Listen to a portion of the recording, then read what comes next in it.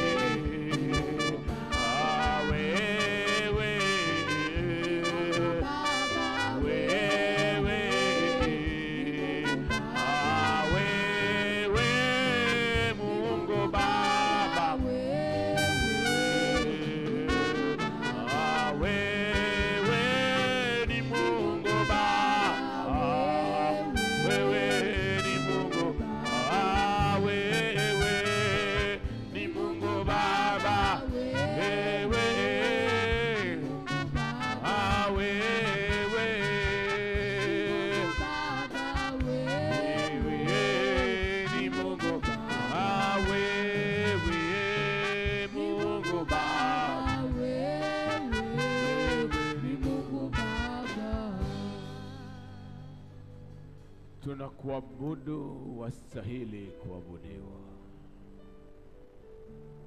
Ndiwe Mungu peke yako, kando yako na badala yako hapana mwingine.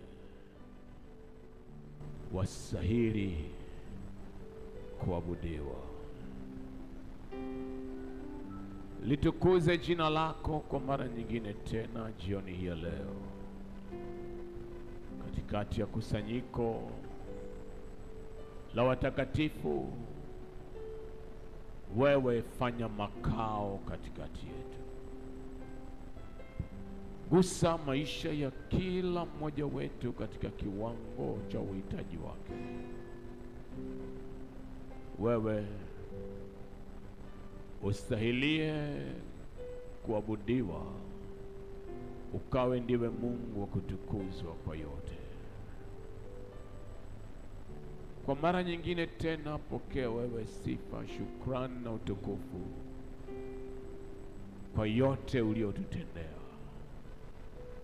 Tumeuona wema wako katika kilele hiki cha mwezi wa Juni, unapohamisha majina yetu katika orodha yoyote ya matarajio ya adui, ili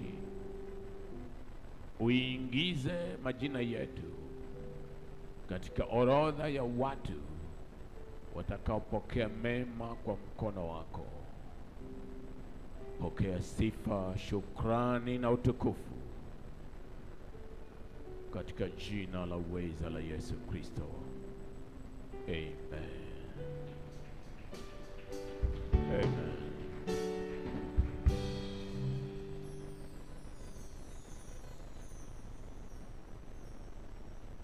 Haleluya.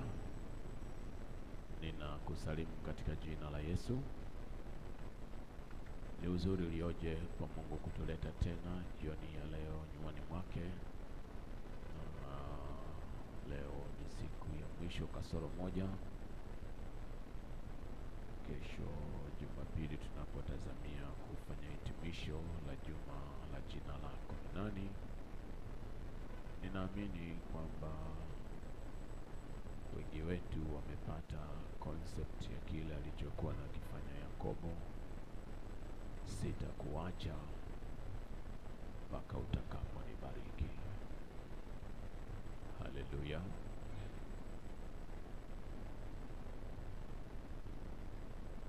Na leo ni siku nyingine iliyo ya mwisho katika mtiririko wa kukutana jioni kama hivi. Jambo moja ambalo siku zote limekuwa likigusa moyo wangu kwa uzito mkubwa ni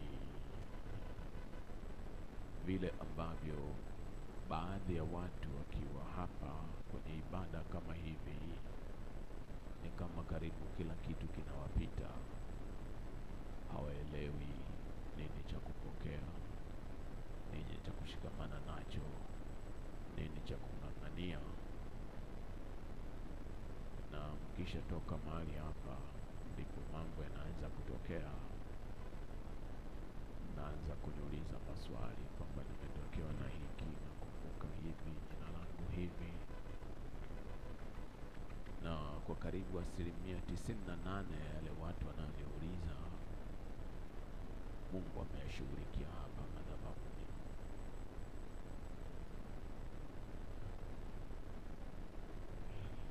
Na pengine hii inaweza kuwa ndio namna iliyo ngumu ya wateule wengi wa Mungu kutokuhudumiwa na Mungu kikamilifu,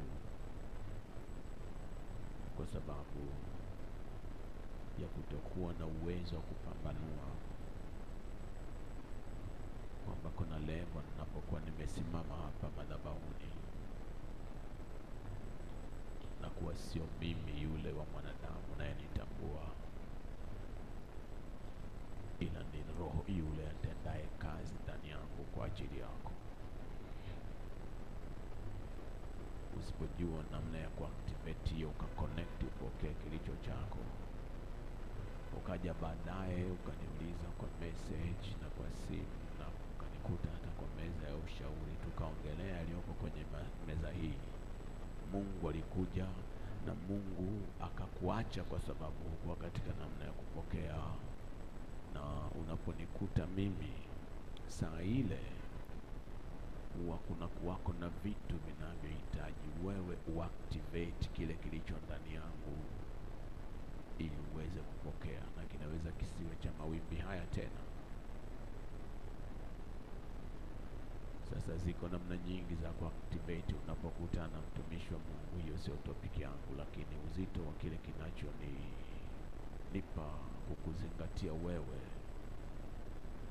ni pale ambapo Mungu anaachilia majawabu yako kwa hakika katika madhabahu, na halafu mikono yako haiwezi kuyapokea. Ni kama mtu aliyeenda nyumbani mwa Mungu halafu akapotelea nyumbani mwa Mungu, ukaangamia ukiwa nyumbani mwa Mungu na msaada wa Mungu ukiwa kando yako. Usiruhusu jambo hilo kukupata kamwe. Usiruhusu kile kinachoendelea kwa mwingine ndicho kiendelee kwako, kwa sababu anakotoka huyo mwingine siko anakotoka wewe. Maisha ya huyo mwingine, hata kama mmetoka nyumba moja, hata kama ni mume wako au ni mke wako au ni mtoto uliyezaa mwenyewe au ni mama yako, safari yake ya hatima yake ni tofauti na safari ya hatima yako.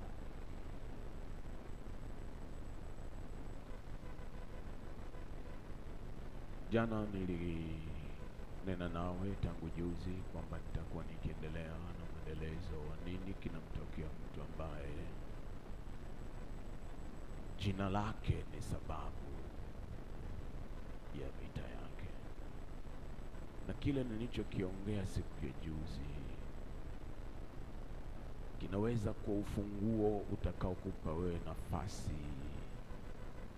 ya kustadi somo lenyewe hata kwa wakati wako mwenyewe kibinafsi, unapotaka kulipanua kwa mapana na kina chake. Kwa sababu siku hizi 4 haziwezi kutupa kuongea kila kitu kilichoko ndani ya fumbo la majina.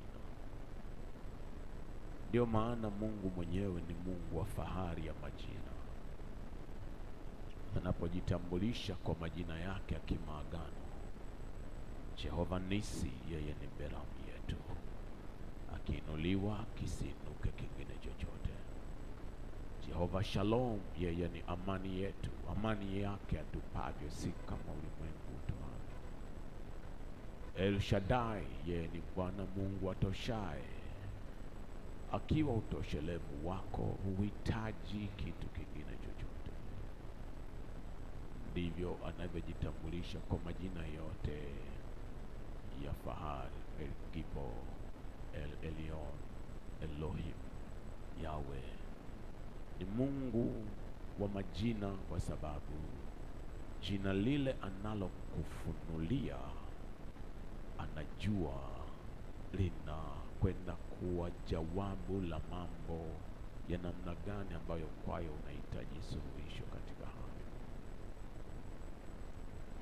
Na leo nitatamani nipite kutokea mahala pa njia ya kitabu cha Ayubu tena.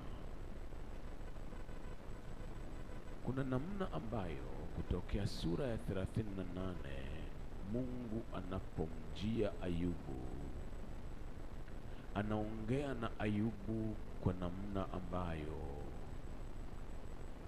ina vitu vingi vilivyo na mitazamo ya mambo ya mtu anayejua mambo ya rohoni tu. Ni mtu yule wa namna ya tabia ya mambo ya kiroho anaweza akatambua kwa kina kwamba Mungu anaongelea nini. Kwa kuwa Mungu anaongelea vitu vinavyohusu uumbaji wote, lakini lengo lake ni kuonyesha uwezo na nguvu walizonazo. Na mara unapoanza kutambua hizo funguo anazopitia ili aje akuonyeshe uwezo na nguvu alizonazo, ni lazima kiwango chako cha imani kiinuke, nawe ufike mahala pakuwa na hakika ya kwamba Mungu huyu unayemtumainia ni Mungu anayeyaweza yote, na kwamba kwake hakuna adui anayeweza kuwa kitisho kwake, na hivyo hakutakuwako na adui anayeweza kuwa kitisho kwako. Viumbe watatu wanazungumzwa kwa debate iliyo ndefu zaidi na Mungu kuhusiana na majina yao na namna ya mdhihirisho wao ulivyo. Nataka niwaongee hawa viumbe watatu. Nitaongea wawili zaidi. Mmoja somo lake ni refu, nimemgusa kidogo, anaitwa Leviathan, joka zongae na tabia za Leviathan na mdhihirisho wa roho hiyo yenyewe ni somo linalojitegemea, lakini nitagusa viumbe wawili kabla hatujaenda kumgusa Gideon kuwa Yerubali na jina lake linapogeuzwa kuwa jina la mtu aliyemshinda Baali. Na kutokea hapo tutaongea funguo zile. Tupatie sura 40 kuanzia mstari wa 15.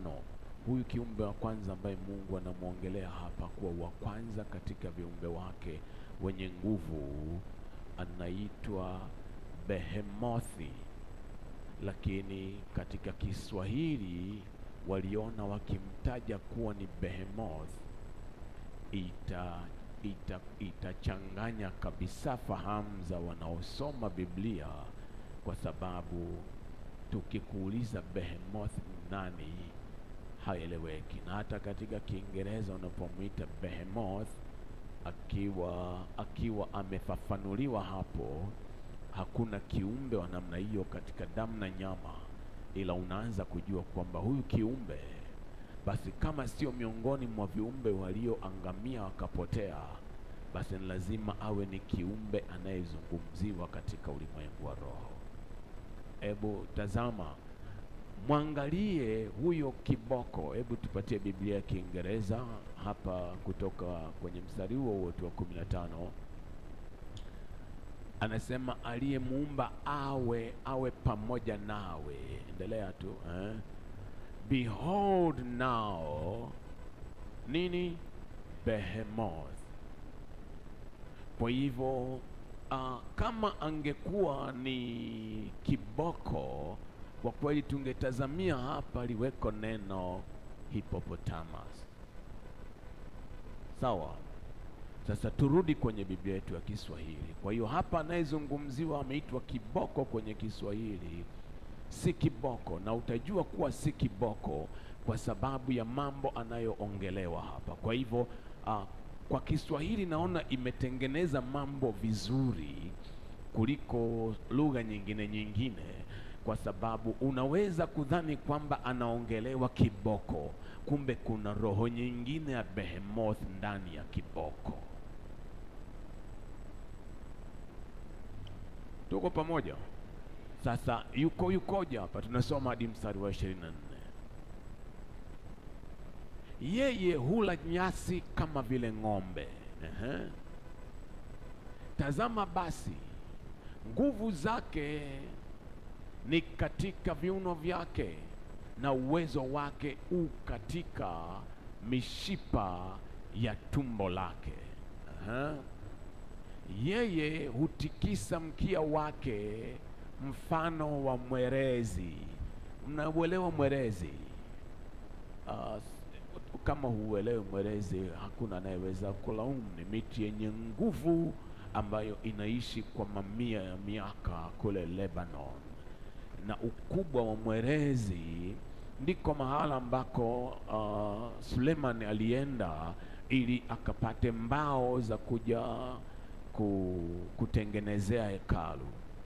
Kwa hivyo kama huyu kiumbe mkia wake tu unafananwa na mti wa mwerezi, niambie, hata kama ungekuwa ni kama mnazi, unaanza kujua kwamba huyu sio kiboko. Mishipa ya mapaja yake yaungana pamoja. Endelea. Mifupa yake ni kama mirija ya shaba. Hapa sasa ndipo mahala ambapo tena Kiswahili kimelegeza maneno.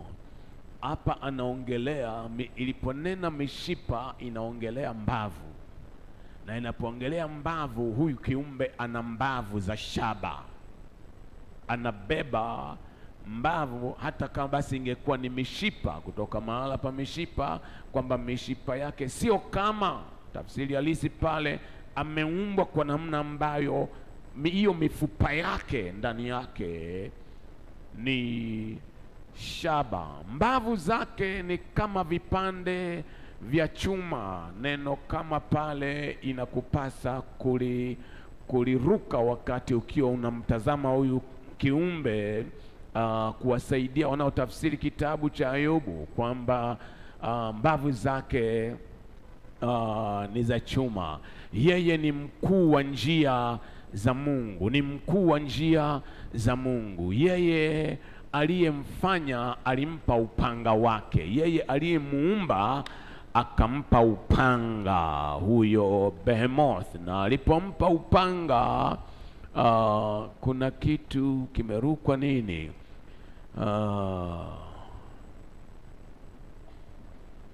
Rudi mstari wa 19.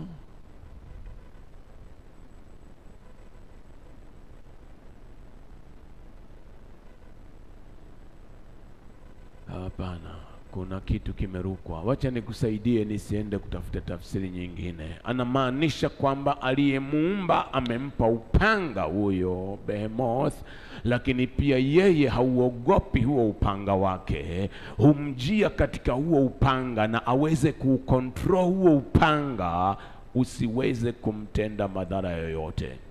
Kwa sura nyepesi, adui yako na silaha zake zote haziwezi kumtatanisha Mungu. Anao uwezo wa kuzicontrol zote zisilete madhara yoyote juu yako. Mstari unaofuata, hakika milima humtolea chakula, hapo wachezapo wanyama wote wa barani. Hulala chini ya miti yenye vivuli, mafichoni penye mianzi na matopeni.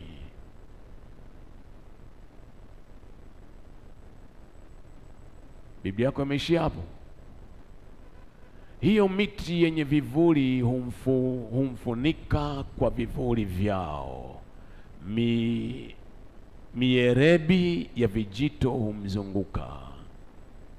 Tazama, mto ukifurika, yeye hatetemeki, hujiona yu salama.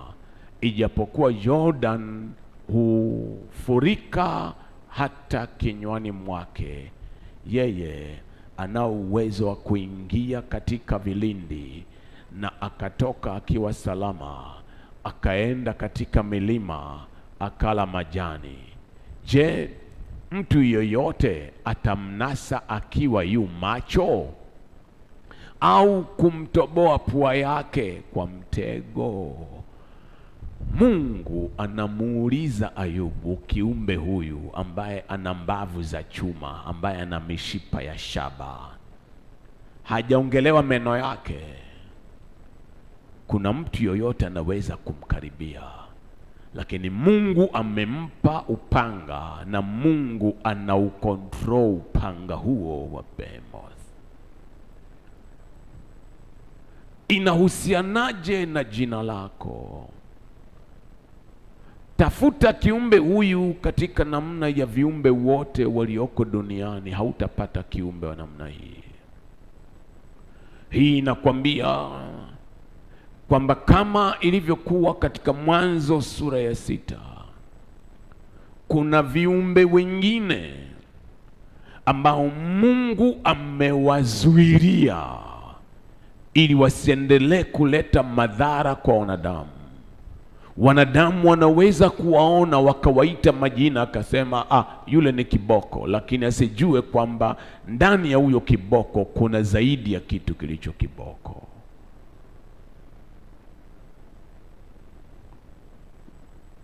Kiumbe wa pili ambaye nataka nimtambulishe kwako, huyu anabeba jina la mwanadamu mmoja anayeitwa Rahabu.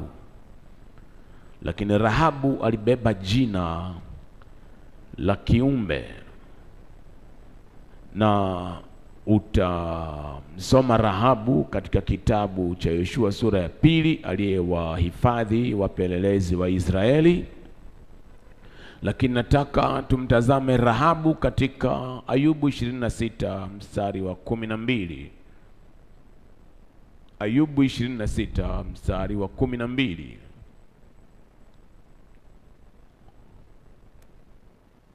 Huichafua bahari kwa uwezo wake na kumtema Rahabu kwa akili zake. Kumtema nani? Utatambua kwamba huyu Rahabu naye ni kiumbe anayetawala katika vilindi vya maji ya bahari. Nawe unajiuliza, Rahabu ni nini sasa? Ni kiumbe gani? Unapokwenda katika vitabu vya Zaburi na Isaya, utatambua kwamba Rahabu ni jina la kiroho, it's a spiritual name, linalomuhusisha Misri. Zaburi 89 mstari wa 9 na wa 10. Zaburi 89 mstari wa 9 na wa 10. Wewe ndiwe ukitawalae kiburi cha bahari, mawimbi yake yainukapo wayatuliza wewe. Hapa Mungu anaongelewa. Ndiwe uliyemseta Rahabu akawa kama aliyeuawa, kwa mkono wako hodari, kwa mkono hodari umewatawanya wakuchukiao. Hapa Mungu anaongelea adui ambaye ametawala maji kama ya bahari ya Shamu. Ni mpaka mkono wake unapomseta adui huyu, ndipo njia na mapito yako yawe yamethibitika kuwa salama. Isaya anatuambia nini kuhusu Rahabu? Isaya 51 mstari wa 9. Isaya 51 mstari wa 9. Amka, amka, jivike nguvu, mkono wa Bwana. Amka kama katika siku zile za kale, katika vizazi vile vya zamani. Endelea. Si wewe uliye mkatakata Rahabu, uliye mchoma yule joka? Si wewe uliye ikausha bahari na maji ya vilindi vikuu, uliye vifanya vilindi kuwa njia ili wapite watu waliokombolewa? Sasa unapata tafsiri iliyo clear zaidi hapa, kwamba Rahabu anaposetwa, Rahabu anapokatwa, siku ile maji yalipokaushwa, alipoyakausha ili watu wake wapite, hapakuwa mahala pengine, ilikuwa ni katika bahari ya Shamu. Hapo ndipo Mungu alimkatakata Rahabu. Haleluya. Na hapa Isaya anaongelea hizi parables kuhusu taifa la Misri, na anaongea matumaini ya Israel mara baada ya utumwa mzito wa kongwa la Babeli, kwamba yale Mungu aliyoyatenda ndivyo atakavyotenda tena, ili taifa la wale aliyowachagua lipate kukombolewa.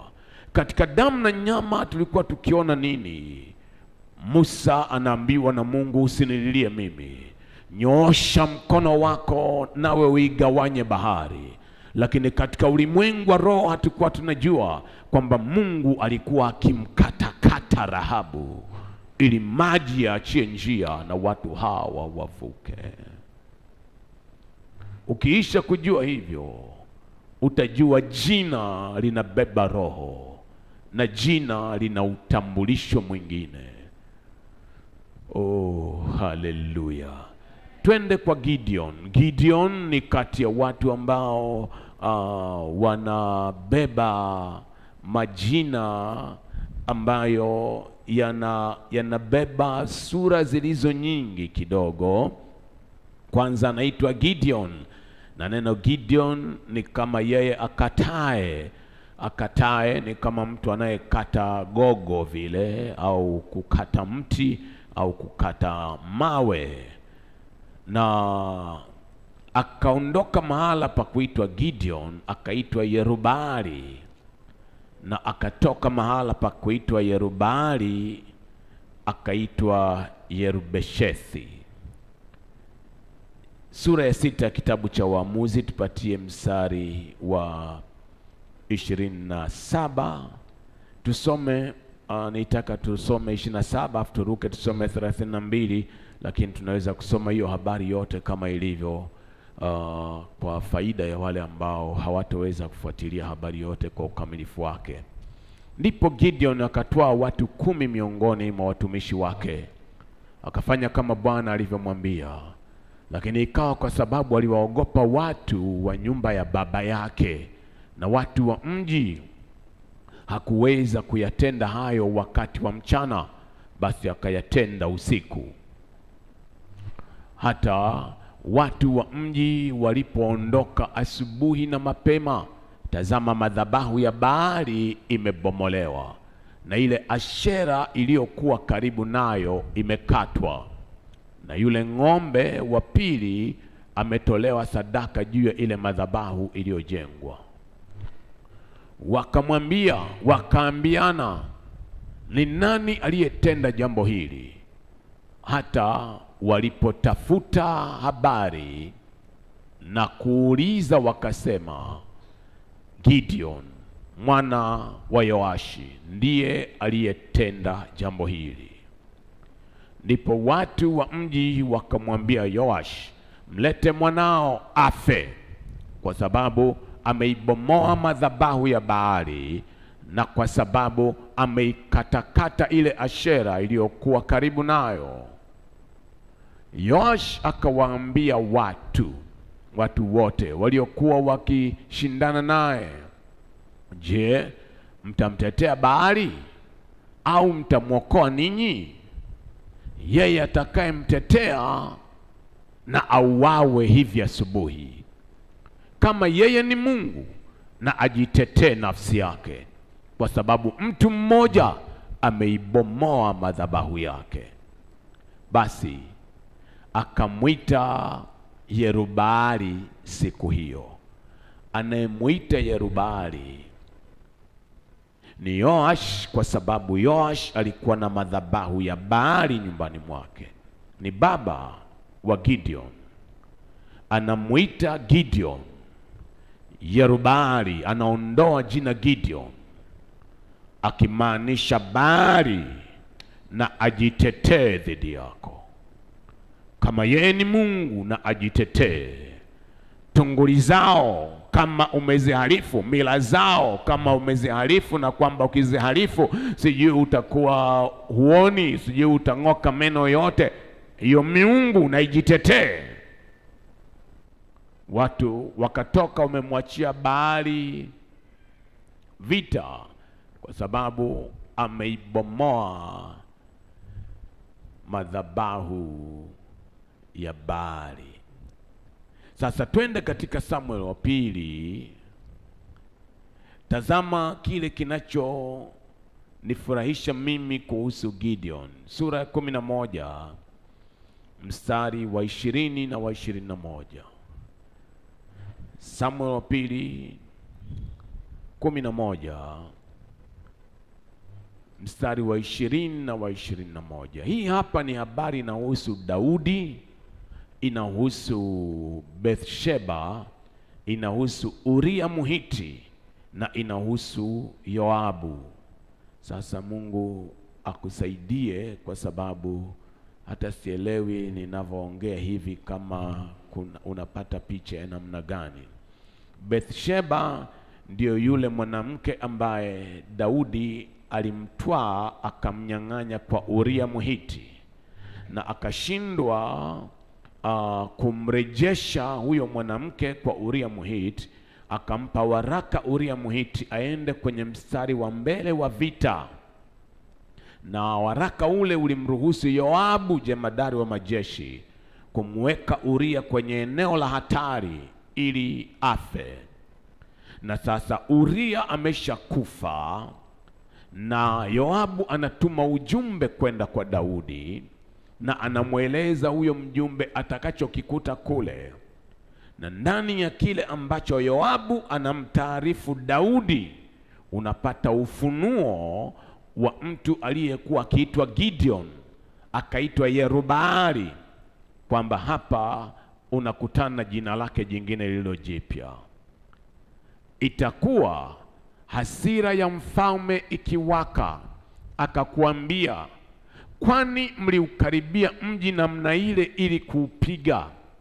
Je, hamkujua ya kuwa watapiga mishale toka ukutani? Manake Daudi amepewa ripoti ya vita, na ana react kama vile askari mmepigana kizembe. Mnaukaribiaje mji na alafu watu wanapigwa hivyo? Mlitakiwa kujua kuwa kuna mishale inaweza kutokea ukutani. Ndipo huyu mjumbe anasema, ni nani aliyempiga Ahimeleki mwana wa Yerubeshethi? Ni nani aliyempiga nani? Abimeleki. Acha tusome mstari uishe, nitakueleza kinachotokea hapa. Je, si mwanamke aliyemtupia jiwe la kusagia la juu kutoka ukutani hata akafa huko Thebesi? Kwani kukaribia ukuta namna ile? Ndipo utakaposema, mtumishi wako Uria Mhiti pia naye amekufa. Sasa hizo Daudi alimaanisha, hiyo parable inamaanisha nini? Yerubaali pale juu, Ahimeleki pale juu, unaposoma sura ya 8 na sura ya 9 kitabu cha Waamuzi, utamtambua huyu Ahimeleki. Huyu Yerubaali, yani Gideon, alikuwa na watoto 70, na huyu Ahimeleki alikuwa ni mmojawapo wa watoto waliozaliwa kwa mwanamke asiye Myahudi. Kwa hivyo akaondoka na kwenda kwa watu wa kabila ya mama yake, wakafanya mbinu naye, wakampa ujira wa uganga, Biblia inaita, wakampa pesa kutoka madhabahuni, akaenda akawaua ndugu zake wote 70 ili yeye atawale. Lakini mmoja wapo wa watoto ambaye naye alikuwa ni Yoash, aliyekuwa amefichwa, aliinuka na usemi kwamba miti ilienda kumtafuta mfalme, wakamleta mzabibu. Mzabibu akasema, mimi niliumba kutoa divai wafurahishe watu. Wakauleta mtini, ukasema, mimi niliumba kutoa matunda ya kuwaburudisha watu. Wakauleta huo muolive, na ukasema, mimi nimezoea kutoa mafuta ya kuwaburudisha watu. Wakaenda kuuita mbaruti. Mbaruti ndio huyu Ahimeleki. Mbaruti ukasema, kama kweli mnataka mimi niwe mfalme wenu, njooni mkae chini yangu. Na baruti walipukie. Kabla hawajakubali, baruti zikaanza kuwalipukia. Ahimeleki ndiye aliyezidiwa na vita, na mwanamke mmoja akainua jiwe akaliangushia juu ya utosi wa kichwa chake, naye akafa hapo kando ya ukuta. Kwa hivyo anapotoa taarifa mjumbe huyu, ana connect na jina la Yerubeshethi.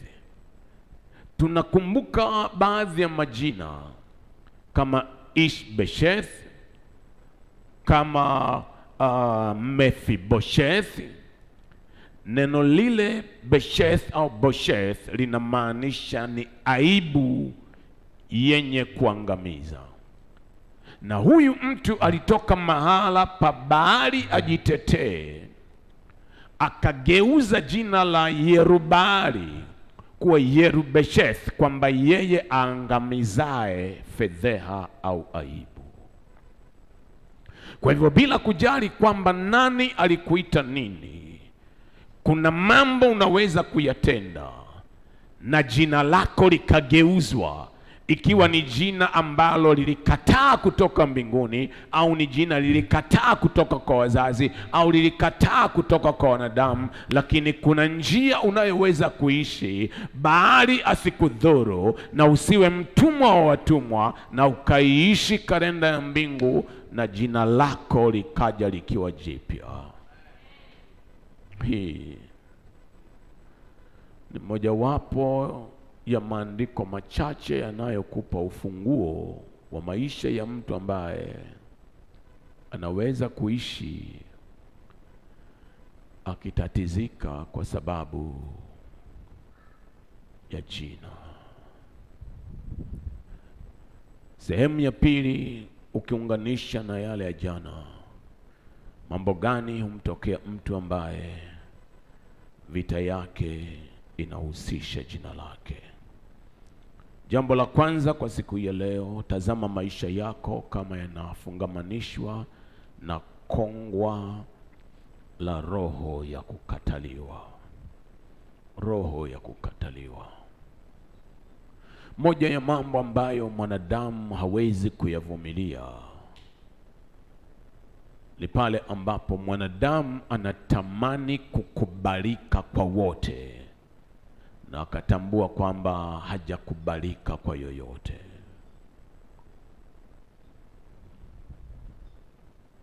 Umekataliwa na watoto uliozaa mwenyewe, umekataliwa na wazazi, umekataliwa na marafiki, umekataliwa hata na wapendwa waliopasa kukuonyesha thamani ya upendo wa Mungu kanisani, nao wakakuepuka.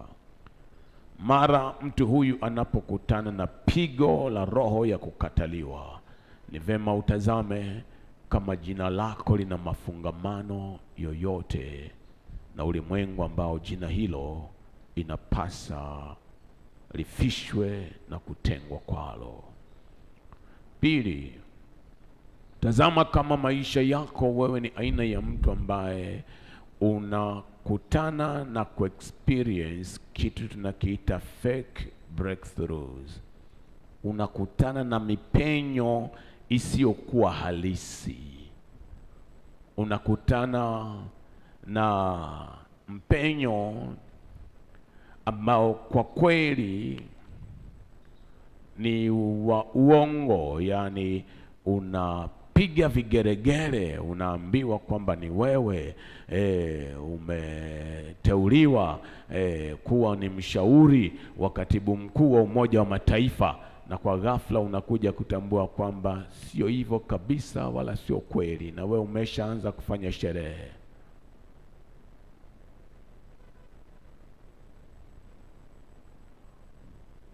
Ni pamoja na kile ambacho mtu umengoja upate uzao kwa muda mrefu, ghafla ukatambua kwamba wewe ni mjamzito. Ndani ya miezi 2 mitatu unakuja kutambua kwamba hukuwa mjamzito.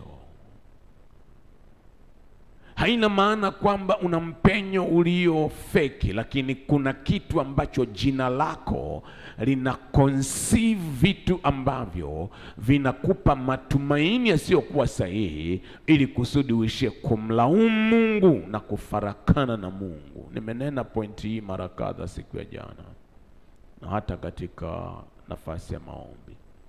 Moja ya mambo ambayo jina linatafuta ni kukufanya wewe usiwe katika mahusiano yaliyo sahihi na Mungu, na ukipoteza hiyo, umepoteza kila kitu katika maisha yako. Ni fake breakthroughs, wakati ambapo kwa ghafla umepata muujiza ule, na muujiza ule unaondoka, unaenda kuupoteza mwenyewe kwa makusudi.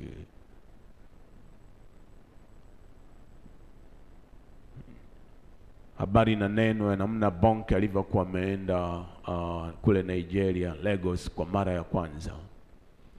Vipofu tele, vipofu halisi waliokuwa vipofu au tangu utoto au tangu kuzaliwa, walipata macho, wakaona kutoka kwenye crusade. na wametoka kwenye crusade moja kwa moja wakaenda kilabuni wakisema tulikuwa tunazinywa hatuzioni, leo hii tunainywa tukiiona. Sasa ile wamebeba, anakunywa na upofu ukarudi juu yake. Ni fake breakthrough ambayo anaifuata Gehazi, anapiga mbio mpaka anamkuta na amani, anatunga sentensi za uongo, anapewa dhahabu, anapewa na mavazi. Anapoenda kwa Elisha, ukoma wa Naamani unakuja juu yake na juu ya uzao wake wote. Ni fake breakthrough unapojikuta unadhani umepata ajira, na unapokwenda kwa bosi huyu unajua kwamba kampuni yake, kazi yake ni lazima atoe kafara za watu, na mwaka huu ni lazima atolewe kafara mtu mmoja, na wewe uliyekuja mpya ndio amri imekuchagua kwamba wewe unaenda kutolewa kafara. It's a fake breakthrough. Ni mpenyo usiokuwa sahihi. Wakati unataabika kwamba nitamwajiri nani mahali hapa, katika saa unampata mtu, wote wanakuambia huyu ni mtu sahihi, ni mtu mzuri, amefanya hiki, amefanya hiki. Anapokuja kwako unatambua amejawa na maagano na miungu, ambao ni maisha ya vita mpya inaanza juu yako badala ya mpenyo ulioutazamia. Tatu, ni jambo gani linamtokea mtu ambaye vita yake inahusiana na jina lake? Mtu huyu huweza kuwa anasikia sauti za kigeni zikimpatia maelekezo. They are evil instructions. Naamini kwamba Hebron Media wameupload kile kipindi nilichoongea Top Radio, kuwa nakataa kutii maelekezo ya uovu. Kwa wale ambao mnaweza kusikiliza, sikiliza. The evil instructions ni kitu ambacho nimeongea na point kadha wa kadha huko ndani. Ni pale ambapo watu husikia maelekezo ya uovu.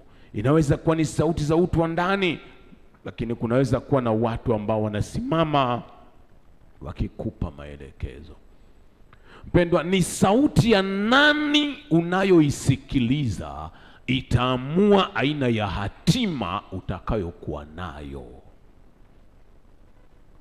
Weangalia aina ya watu ambao wanapuuza maelekezo yaliyo ya Mungu katika maisha yao. Angalia hatima zao, na wewe wafanye kuwa ndio marafiki kwako. Angalia hatima yako, unamsikiliza nani? Ni sauti gani unayoisikiliza itaamua hatima yako itakuwa angavu kwa kiasi gani, au utaishi ukiwa umezingirwa na giza kwa kiasi gani. Na ile ndio topic nimenena, nakataa kusikiliza, nakataa kutii maelekezo ya uovu. Hii nyingine itakwambia kwamba una mahitaji mengi sana saa hii, uhitaji kupeleka fungu la 10. Unajiuliza, fungu la 10 ni 10%, na 90% ameniachia mimi Mungu. Kama mahitaji hayawezi kushughulikiwa na 90%, hii 10% haiwezi kuongeza chochote. Potelea mbali. Hata kama nikipeleka Mungu hanibariki, mimi naona kwamba acha nihangaike na chochote nitakachohangaika nacho kwa 90%, kwa sababu hizi zisipotatua, hii 10 haiwezi kuongeza chochote. Unajua kabisa hiyo sauti nayo kunongoneza chochote inakuweka mahala pa mtego, ikutenge na kukufarakanisha na Mungu.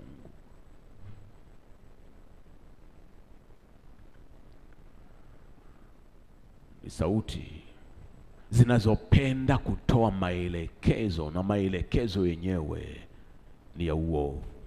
Ndivyo unavyokutana na baadhi ya watu waliokuwa watu wazuri, alafu watu hawa wazuri wameharibika. Na kwa bahati mbaya, maelekezo haya ya uovu, nimeongea katika moja wapo ya maelekezo kwamba huwa wanakuwa na uvumilivu wa kipepo.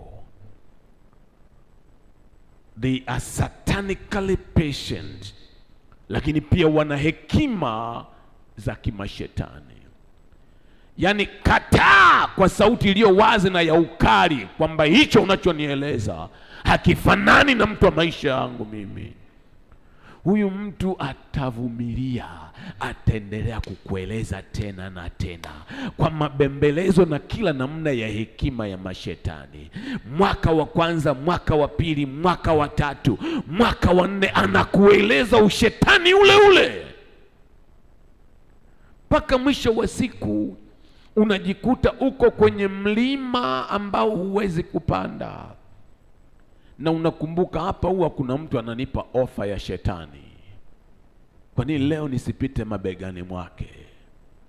Katika saa unapopata msaada wa shetani kupanda kwenye mlima ule, wewe ni mdeni wa shetani maisha yako yote. Ndio, ni mdeni wa shetani. Ndio maana si hekima kuwapigia magoti adui zako ili wakupe msaada.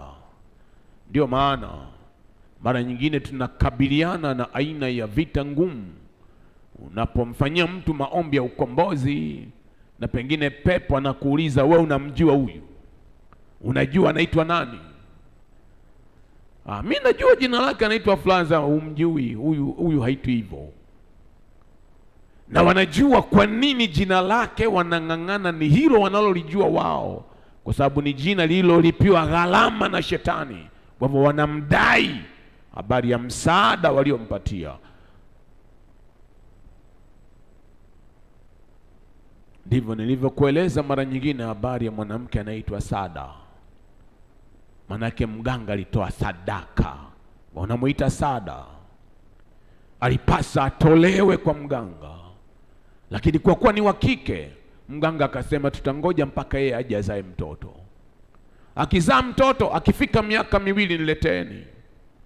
Na binti ameokoka, yuko huko Kigamboni, kwao ni Tanga, huko kwa wazazi wake, ameolewa kanisani, ndoa imefanyika vizuri, amepata mtoto wa kiume, furaha inaendelea. Mtoto wa kiume, katika siku ya birthday yake ya mwaka wa 2, mtoto ameondoka.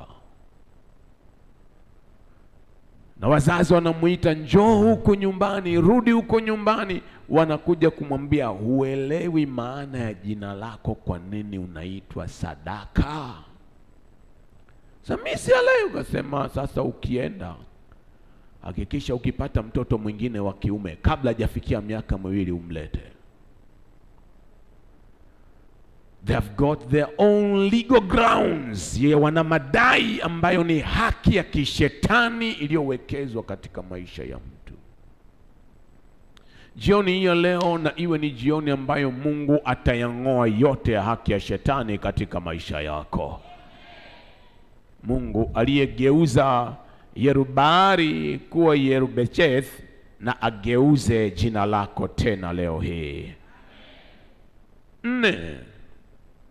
Tazama kama wewe maisha yako yana kitu tunakiita dual personality. Mtu ambaye ni mmoja lakini unaishi ukioperate kama mko wawili ndani yako. Mnaishi mkioperate kama mko wawili ndani yako.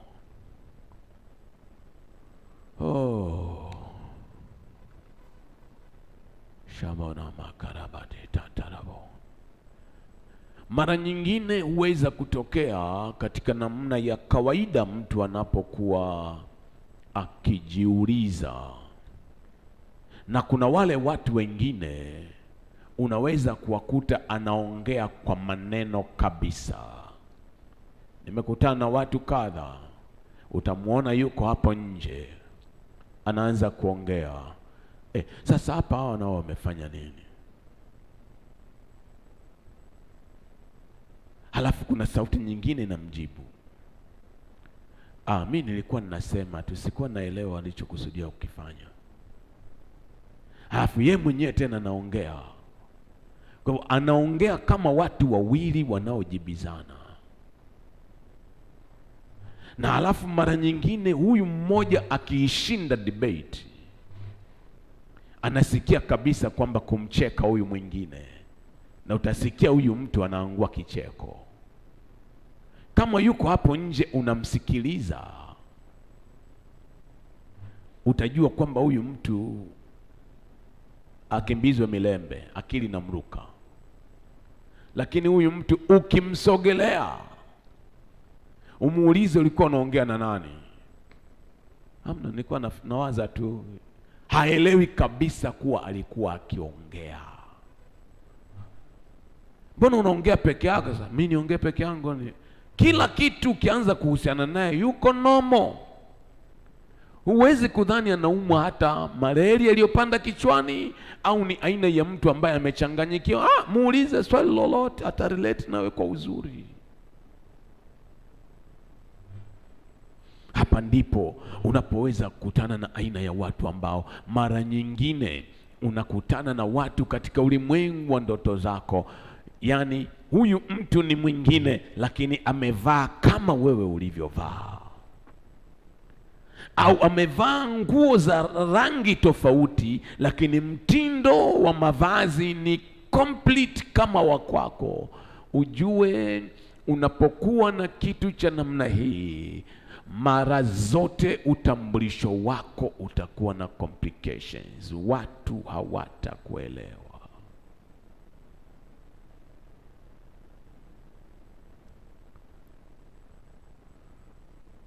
Na mara nyingine huwa inaweza kuwa ni kwa sura iliyo ngumu kwa mwanadamu kuelewa.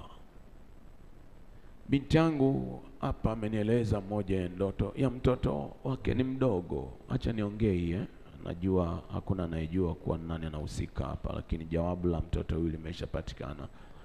Huyu mtoto anamwambia, nimeota niko na brain mbili, yani ubongo mbili. Na hizi ubongo, moja mkubwa, mwingine mdogo. Mkubwa ni TV na mdogo unatazama TV. Can you imagine that? Huyu ni mtoto.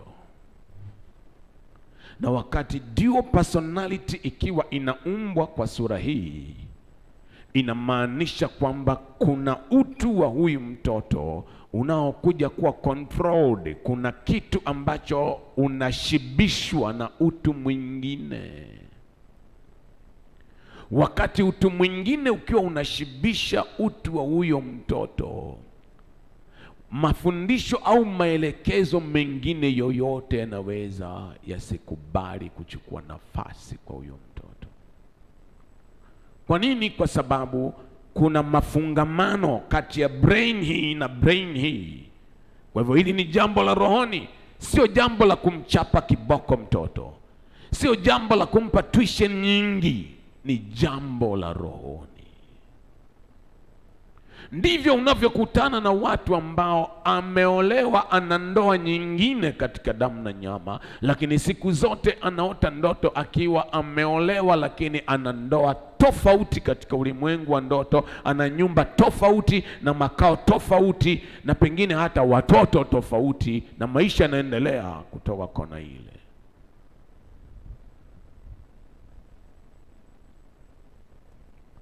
Huhitaji kuchukua hizi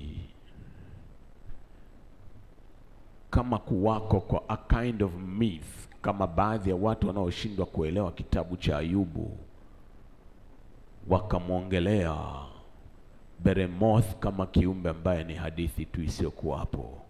Mungu hangeweza kuchukua kitu kisichokuwapo amwelezee mtu ambaye amepoteza watoto, amepoteza ng'ombe wote, amepoteza afya, halafu Mungu achukue a kind of myth kuja kumwelezea mtu. What kind of God is that?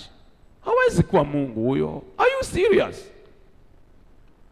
Hata hawa tu wafariji wataabishaji walikaa kwa siku 3 hawaongei naye chochote, wanasikilizia tu uwepo wa kwamba Ayubu anajisikiaje. Alafu Mungu aje afanye utani?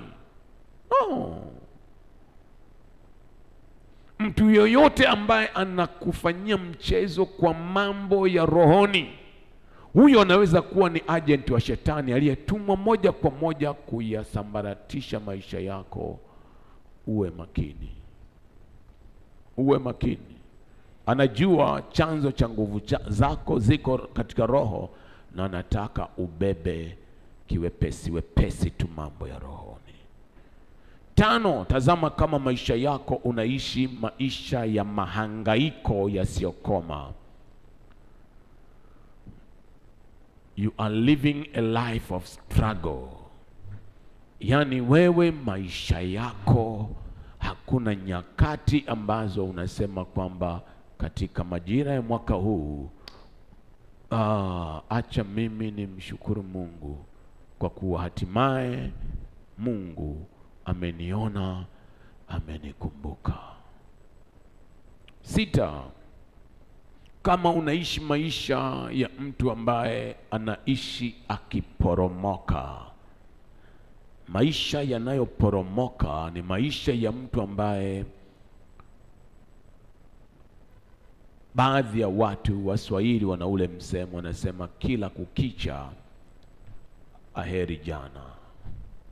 Kila maisha yanavyoendelea, wewe ndivyo unavyoendelea kupoteza yaliyo ya thamani.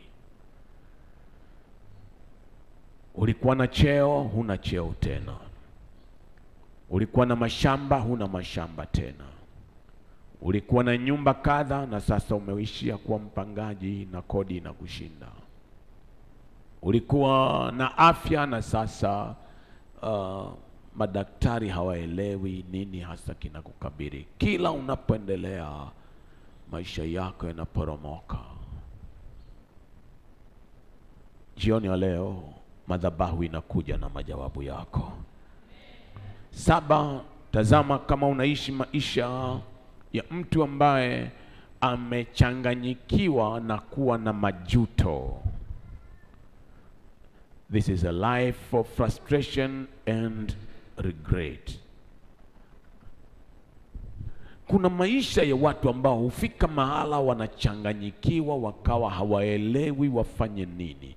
Aendelee na kazi hii au la, aendelee na ndoa hii au la. Anajuta kwa nini alioa, anajuta kwa nini alizaa hawa watoto, anajuta hata kwa nini tu aliokoka, nayo pia anajuta. Utafikiri wokovu ni yeye namtendea Mungu hisani, kumbe ni faida iliyoongezeka. Anajuta kuwako Dar es Salaam, anajuta kuzaliwa Tanzania. Huyu mtu ni aina ya mtu ambaye maisha ya majuto yana mtiririko mrefu. Wakati unaishi maisha namna hii, uwe mwangalifu. Behemoth huweza kuwa yuko katika operations na Rahabu anafunga mapito yako. Mungu na aingilie kati maisha yako jioni hii. 8, tazama kama wewe ni mtu unaishi maisha yasiyo halisi, tunamaanisha fake life. Namba 2 tuliongelea fake breakthroughs, lakini namba 8 tunaongelea maisha ambayo sio halisi kwako. They are fake life. Umeshakutana na watu ambao huko ndani wanapigana kweli kweli, wakitoka nje wanashikana mikono kama watu wanapendana kweli. Watasema jamani, ndoa ya wale. Kumbe jicho hili limevimba kwa sababu ya ngumi za usiku. Watu wanaona wanaishi vizuri hawa watu jamani.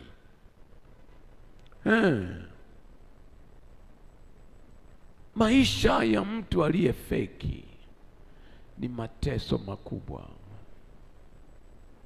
Ni mateso makubwa. Unatoka ukitabasamu mbele za watu, lakini ndani yako unatamani kaburi likufiche hata sasa. Unajiuliza, kwa nini mimi nisife? Fake life. Ni maisha ya mtu ambaye unapendeza nje, lakini kila kitu cha maisha yako kinaparaganyika. Maisha yaliyo feki.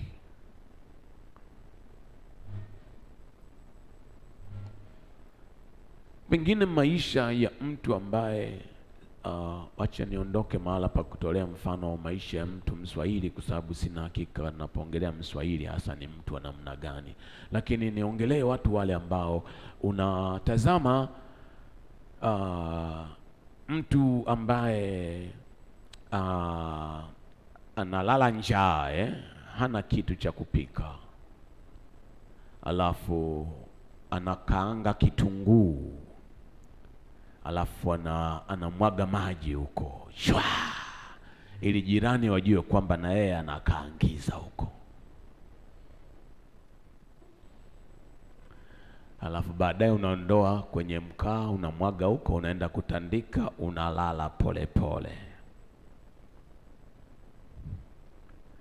Unajiuliza ile inakupa wewe faida gani? Ni hiyo namna tu ya kujaribu kuwafanyia wengine waone kwamba maisha yako yana mafanikio, na huku ukiwa huna chochote. Inakusaidiaje?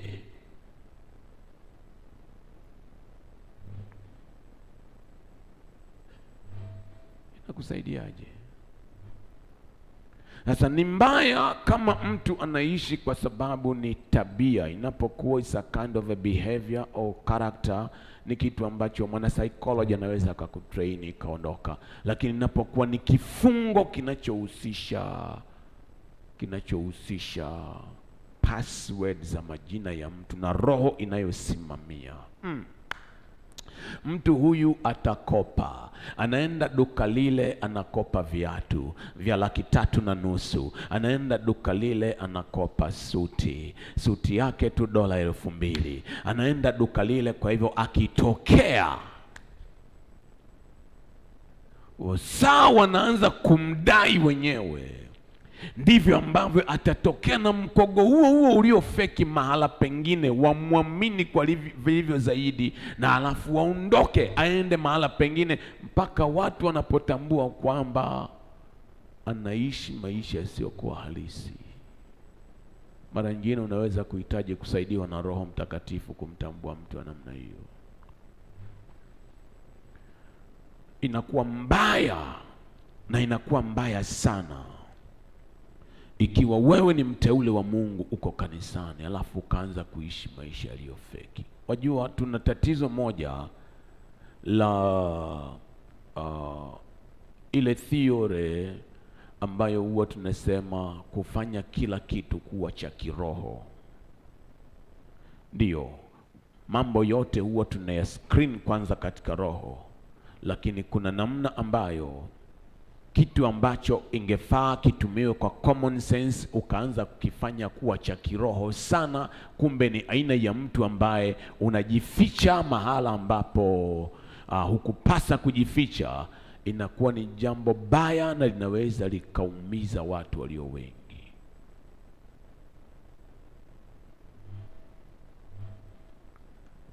Kitokea tu ni mtu ambaye yeye ni mtu ambaye hujifanya kuwa ni mtumishi, na utumishi wake hauna kibali na hauelekei kwa yoyote na hauelekezeki kwa yoyote na kwa chochote, lakini yuko bize na utumishi usioinua chochote. Anaweza kupokelewa na wengi, wakati huo akiendelea kukataliwa na wengi, na wakati huo he or she is a fake minister.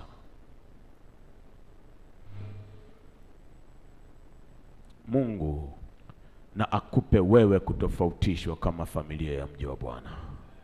Nasema akupe kutofautishwa. 9, ikiwa wewe ni aina ya mtu ambaye katika kila wakati unapotaka kutafuta utambulisho wako ni nani, unatamani ungebeba utambulisho wa mtu fulani. Yaani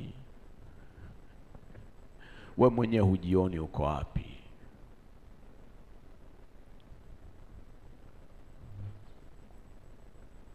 Nilikuwa nikisikia mhubiri mmoja anaitwa Michael Tyson.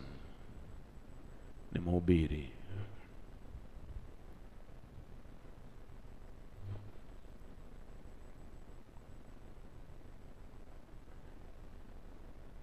Unasikia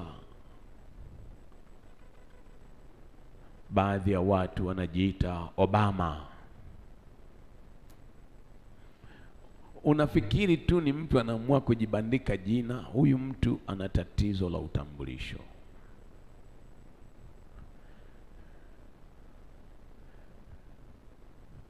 Na hapa ndipo mahala ambapo huwa inaweza kuhusisha mtiririko wa maisha ya mtu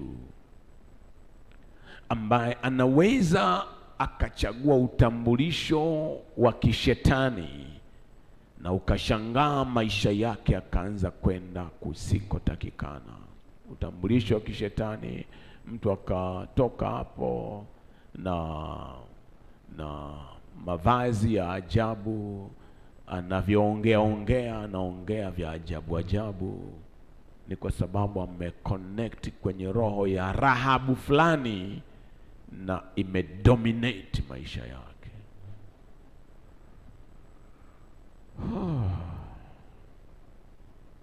Point number 10. Ziko 12, karibu nitakuwa namaliza na nikupeleke katika maombi. 10 ni pale ambapo inakaribiana na namba 9, lakini hii ni tofauti. Ni pale ambapo mtu unashindwa kujitambua wewe mwenyewe. It's the inability to discover yourself. Kuna maisha ya mtu ambayo wewe inakupasa kujitambua. Sema najitambua. Tena najitambua. Tena najitambua. Mimi ni mwana wa Mungu. Tena mimi ni mwana wa Mungu. Tena mimi ni mwana wa Mungu.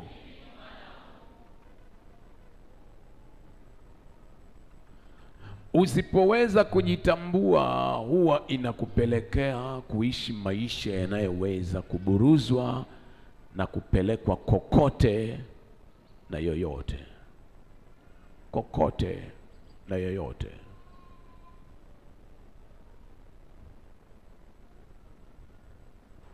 Usipoweza kujitambua. Usipoweza kujitambua. Mara nyingine kama uwezi kujitambua from the positive side, fikiria kutoka katika upande ule wa negative. Utapata majawabu yako kwa namna ya wepesi kabisa. Kwa namna ya wepesi.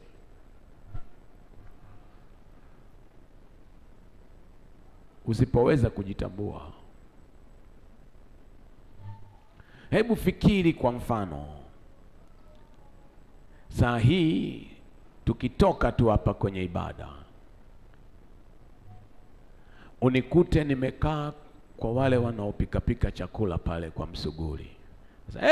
Nani John tukae tule hapa. Alafu mwenyewe nimeshaagiza.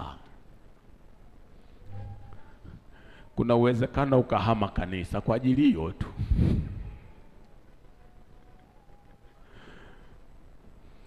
Yaani unajiuliza, kalogwa na nani?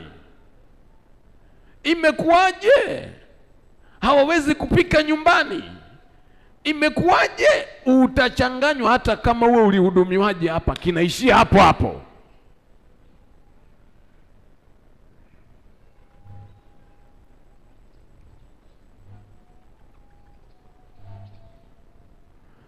Usipojitambua, kuna mahala hutakiwi kuonekana kabisa. Kuna mahala hutakiwi kutembelea kabisa. Kuna aina ya watu hawatakiwi kuja karibu na wewe kabisa.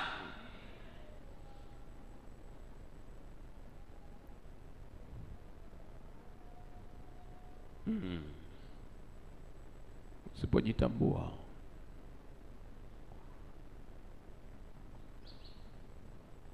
Siku ile mnakumbuka siku ambayo kuna gari ilikuja ikanasa kwenye njia yetu, kwa hiyo sikuweza kutoka na nikachelewa kidogo. Sabas na kina Judith wakaja wakatupatia lift Na hatimaye watu wanaona naingia hapa, nikiongea hivi naona watu hawaitikii, wanajiuliza gari yake iko wapi, kitu gani kimetokea. Naona kuna swali, kila kitu kiko sawa, ni njia tu ilifungwa. Wakapiga na makofi. Sasa imagine kama saa ile iwe kulitokea kwamba kumekuwa blocked, gari tumerudisha ndani, mimi nikaamua kupanda bodaboda, ikafika mahala ikagongwa, na sasa mguu umevunjika. Ingekuwa ni confusion ya miezi kadhaa, na watu wanaongea, na mgeita na wapiga picha na waandishi. Sasa askofu, unajisikiaje? Utapanda bodaboda tena? Hakukuwa na hata namna ya kuchukua taksi.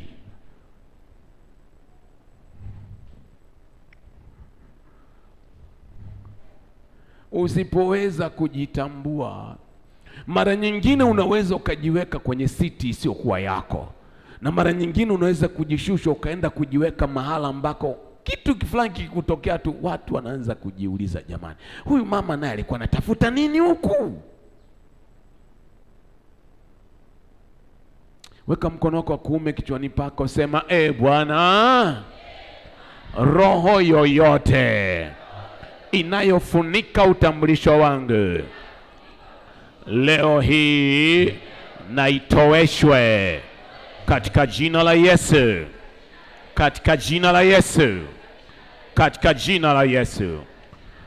11. Tazama kama wewe ni aina ya mtu unakabiliwa na kile tunachokiita the scapegoat anointing, maisha ya mtu anayeishi kama mbuzi wa kusukumiziwa dhambi. Kuna moja siku nilieleza habari ya Azazel hapa, mbuzi wa kusukumiziwa dhambi. Ni aina ya mtu ambaye mambo ambayo wewe huwezi kuyafanya na hayawezi kuingia kichwani mwako, watu wanakubandika nayo kwamba huyu ndio aliyoyafanya, huyu hapa, huyu ndio aliyofanya hayo, ndio huyu. Hata ukataaje, watu wanaona kweli vile unafanana, wewe utakuwa umefanya tu wewe. Lakini kumbe hata haiwezi kuja kuthubu, lakini watu wote wanaamini huyu tu. Na wakati huo aliyefanya hayo ya kuharibu, iwe ni ofisi, iwe ni kuvuruga familia, iwe ni kuharibu mtaa, amejifanya kuwa kama kondoo wa Pasaka, sio mbuzi wa kusukumiziwa dhambi. Unakutana na kitu cha namna ile, angalia jina lako linabeba mambo gani.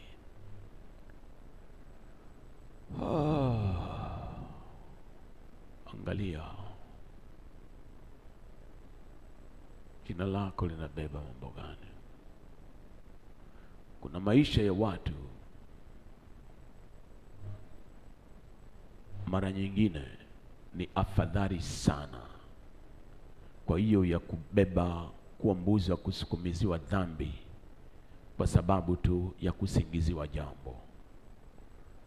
Ndani ya majuma kadha hivi kulikuwa na habari niliisikia kwa juu na nikaipuuza, nikadhani vitu tu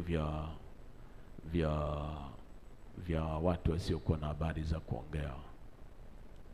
Mpaka siku hizi mbili nilipomwona mojawapo wa masista wa Kikatoliki anaongelea habari hiyo, amemwokoa huyu binti, amempeleka shule, anamsupport. Naamini wengine wenu mnaweza kuwa mnaelewa hiyo habari.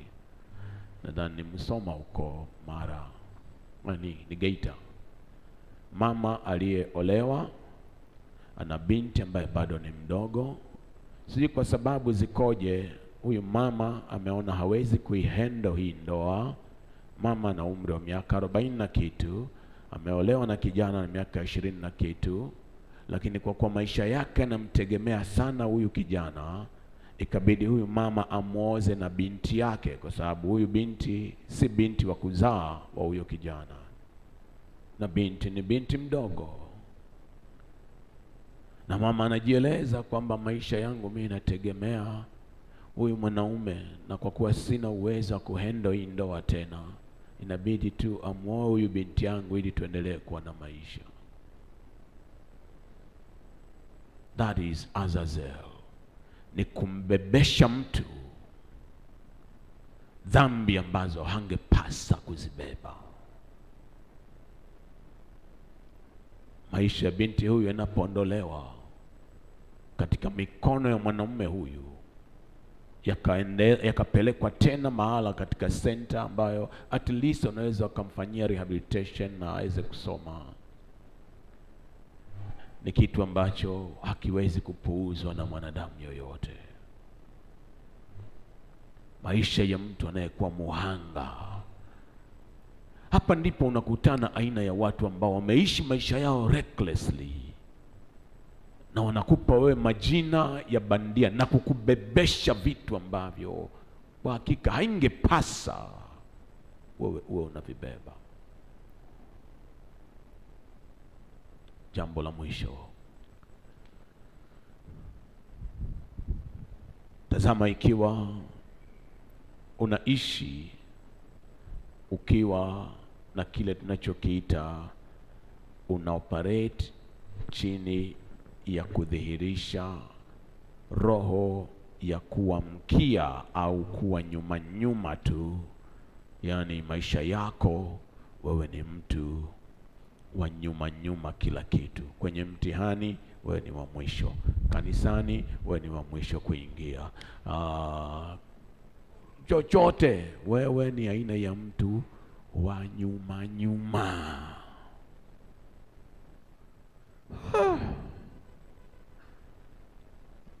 Uwe makini wakati ukiwa unaoperate under this spirit of the tail. Ina mateso mengi, ina mateso mengi. Roho inayokuchelewesha, inayokufanya uwe wa mkiani tu. Ninapofanya hitimisho,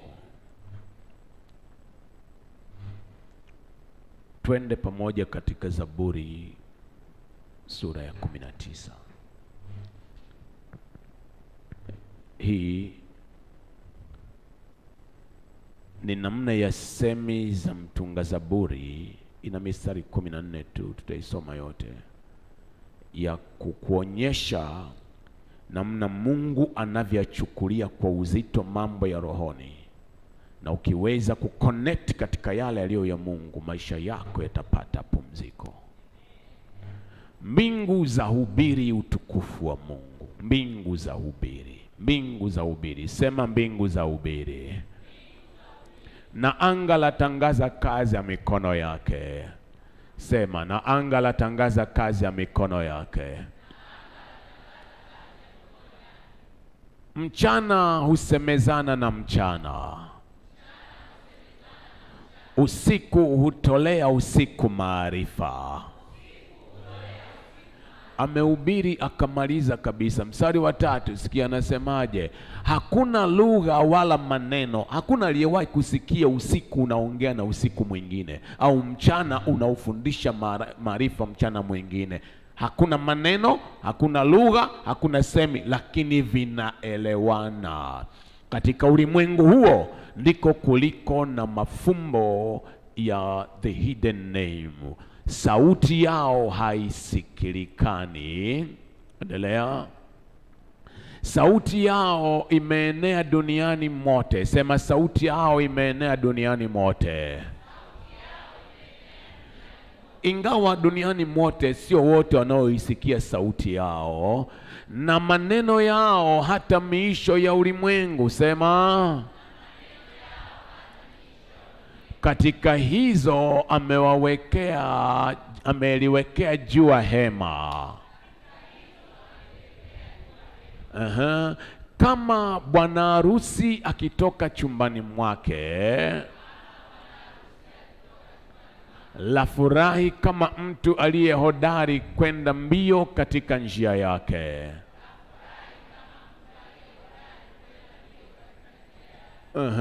Kutoka kwake la utoa mwisho wa mbingu, na kuzunguka kwake hata miisho yake, wala hari yake hakuna kitu kilichositirika.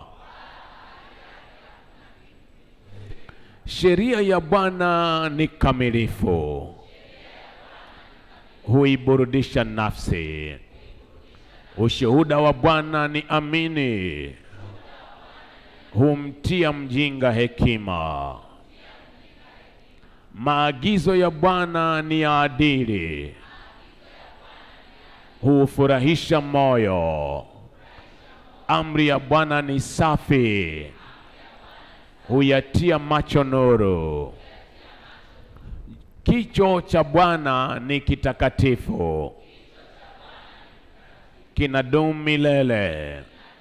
Hukumu za Bwana ni za kweli, zina haki kabisa. Ni za kutamaniwa kuliko dhahabu,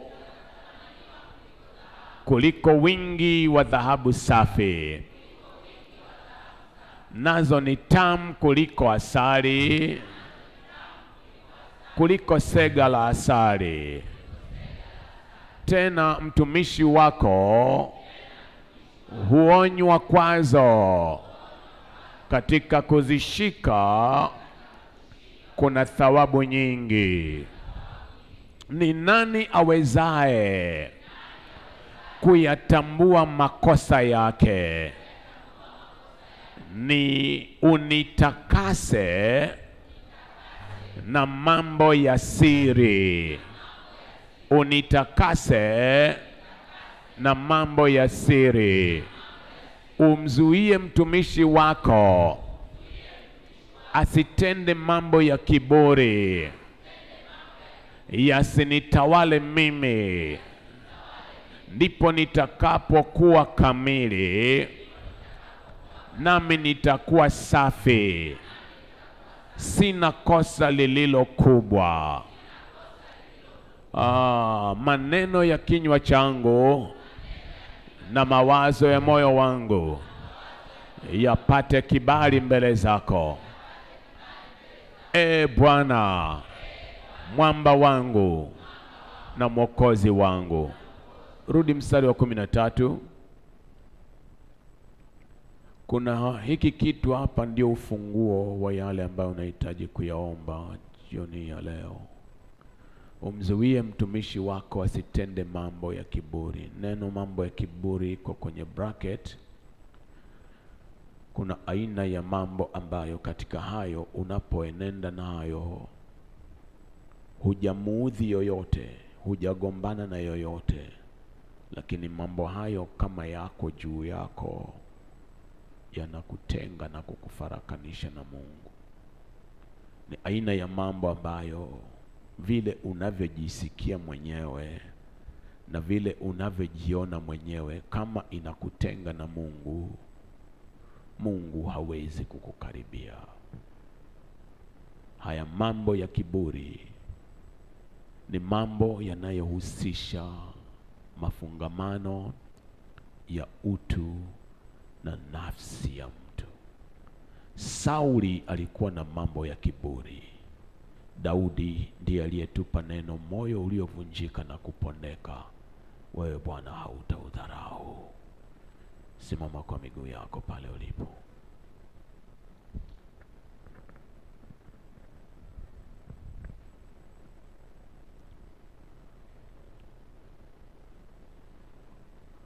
Shemana makarabade tatara. Shemana mogarabade tatara. Oh, thank you, Lord. Thank you, Jesus. Oh, ramagashe tatarabo. Shambana mana mageraba tote tereba.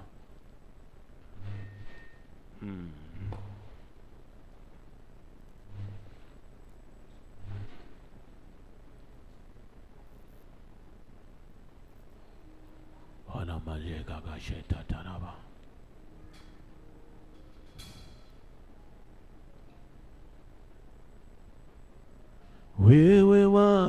waweza yasiyowezekana, wewe waweza yasiyowezekana, wewe waweza, waweza yasiyowezekana, wewe waweza, waweza yasiyowezekana, wewe waweza, waweza yasiyowezekana, wewe waweza, waweza yasiyowezekana, wewe waweza, waweza yasiyowezekana, wewe waweza, waweza yasiyowezekana. Mwite Yesu, Bwana Yesu, Bwana Yesu, Bwana Yesu, Bwana waweza, waweza yasiyowezekana, wewe waweza, waweza yasiyowezekana, wewe waweza, waweza yasiyowezekana, wewe waweza, waweza wasiyowezekana. Mwite Yesu, Bwana Yesu, Bwana Yesu, Bwana Yesu, Bwana Yesu, Bwana Yesu, Bwana Yesu, Bwana Yesu, Bwana Yesu, Bwana Yesu, Bwana Yesu,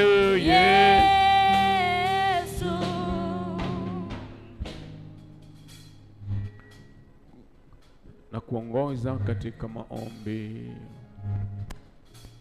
yanayofungamanisha prayer points nyingi ndani yake. Kwa mara nyingine tena nikusihi kwa kila neema ya Mungu, wewe pokea yale yanayokuhusu, pokea yale yanayokuangukia, kwa kuwa Mungu hakuandaa juma hili kwa ajili ya mwingine yoyote alafu iwe ni kasoro wewe. Hapana. Inua mikono yako temeni juu.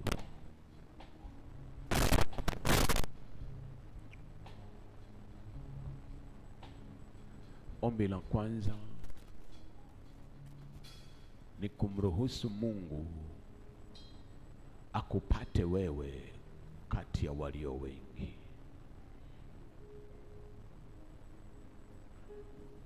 Let him locate you. Alienda katika birika Bethesda, maelfu wamelala na wote hakukuwako na aliyekaa pale, kwa sababu anaburudika, wana machungu, wamepoza, wana kila aina ya maradhi. Lakini alimpata huyu mmoja, ikaleta tofauti katika maisha yake. Omba, Bwana, kati ya walio wengi nipate mimi leo hii, na nipatikane mikononi mwako. Bwana, mimi nipatikane mikononi mwako. Bwana, kama ulivyotenda katika birika ya Bethesda. Hautanipita mimi. Bwana, maji yanapotibuka leo hii, mimi nipewe majawabu ya yale yote niyangojeayo. Usinipite, unipate, unipate, unipate katika jina la Yesu. Unapotembelea wengi katika taifa, katika mji, katika kusanyiko hili, nipatikane mikononi mwako leo hii, saa hii, kwa damu ya Yesu. Nipatikane mikononi mwako. Bwana, kama ilivyoandikwa, ulimkatakata Rahabu ili utengeneze njia mahala pasipo na mapito katikati ya maji. Leo hii mikononi mwako nimepatikana. Bwana, maji yoyote, daraja yoyote iliyonenewa kwamba huo ndio mwisho wangu, leo hii nipatie mbawa za kuvuka daraja hiyo, za kuvuka maji hayo. Napokea mbawa za tai. Bwana, mkatekate Rahabu kwa ajili yangu.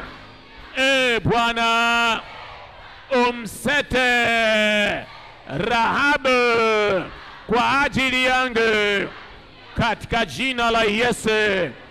Wewe daraja ya mahangaiko na majuto, daraja ya kufanywa mbuzi wa kusukumiziwa dhambi, leo hii napokea uwezo wa kuvuka katika jina la Yesu, katika jina la Yesu, katika jina la Yesu. Wote wanaokuamini wapewe mbawa hizi. Hatuneni habari ya watu 12, hatuneni habari ya watu 112. Tunanena habari ya wote waliochagua kukuamini na kukutumainia, nao wamekaza mioyo yao kukutazama wewe. Wapewe mbawa hizi, wapewe mbawa hizi, wapewe mbawa hizi. Katikati ya dhoruba haitawaghalikisha, katika mawimbi na upepo mkali hautakuwa kitisho kwao. Bwana, wewe ndiwe Bwana wa kila namna ya mawimbi na upepo na dhoruba, vyaisikia sauti yako jioni hiyo leo. Na nena kuinuliwa kwa mbawa za tai. Daraja hii na maji haya ya magonjwa yanayotatanisha fahamu za tabibu, na nena apewe kuinuliwa, apewe kuvuka, apewe kuvuka, apewe kuvuka, apewe kuvuka. Shaboramana marina na bagagadeta talaba. Bwana akikuinua ni Bwana atakaye kutambulisha. Wewe ambaye huelewi utambulisho wako ni nini na unabeba sura gani, taji ya utambulisho wa jina la Bwana na ije juu yako, ije juu yako, ije juu yako, ije juu yako. Sema, Bwana, nitambulishe mwenyewe, nitangaze mwenyewe nitambulishe mwenyewe, nitangaze mwenyewe. Bwana, jioni hii ya leo nimepatikana mikononi mwako. Bwana, nitangaze mwenyewe, nitambulishe mwenyewe. Pokea utambulisho huu. Anapokutambulisha,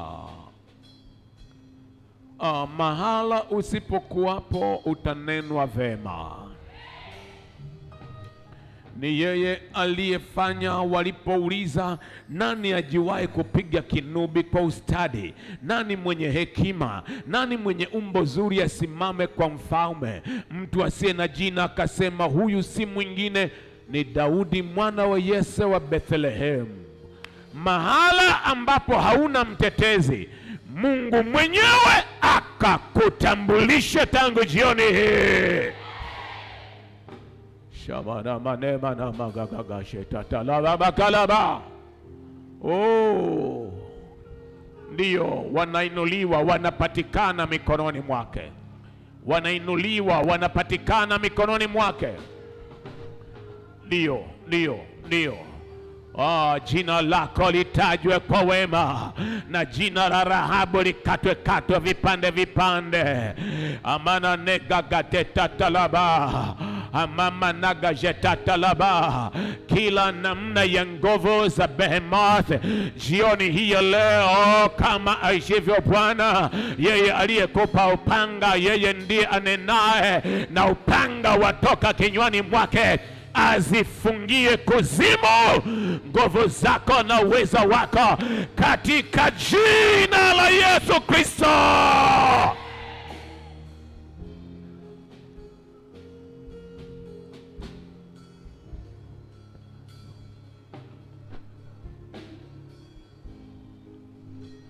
Naona watu walio na mizigo mioyoni mwao. Una mzigo wa jambo unatamani litendeke, wewe unalijua. Hebu inua hiyo mikono kwa juu, omba nami, sema Bwana, acha iwe ya kwamba kwa jambo hili wewe utalitaja jambo hilo ni nini. Kwa jambo hili Bwana, kwa jambo hili acha nisikie furaha, acha nipewe majawabu jioni hii ya leo. Kwa jambo hili ninalolibeba moyoni, nipe majawabu, nipe majawabu, nipe majawabu, nipe majawabu, nipe majawabu. Majawabu ya furaha, majawabu ya pumziko, majawabu ya kuinuliwa, majawabu ya uponyaji, majawabu ya upenyo. Amana na manega gajababa na talaba galaba, amana negekete talaba. Nipe sababu ya kuja kwako kwa shukrani. Nipe sababu ya kuimba wimbo wa furaha na shangwe. Nipe sababu ya kunena kwa fahari shuhuda zako. Jambo hili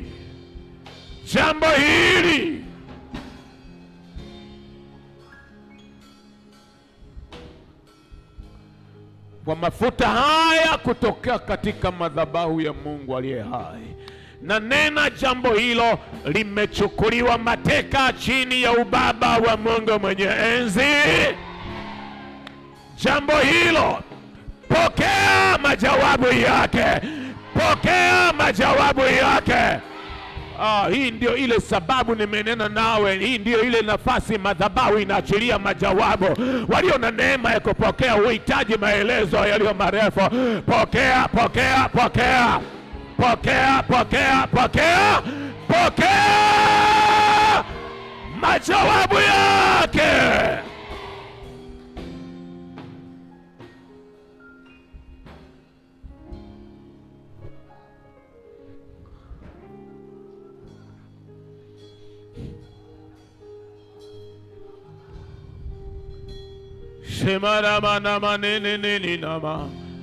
Baba, jitukuze mwenyewe katika maisha ya wateule wako. Jitukuze mwenyewe katika hali inayomkabili. Ndiyo, pokea taji ya utukufu wake na ushuhuda wako. Pokea taji ya utukufu wake na ushuhuda wako. Pokea taji ya utukufu wake na ushuhuda wako. Pokea.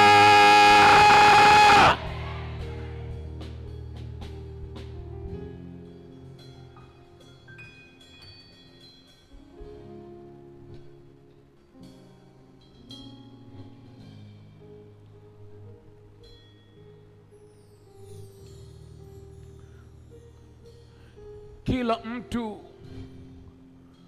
ambaye umetendwa machungu sana moyoni, ni machungu yanayokuzuia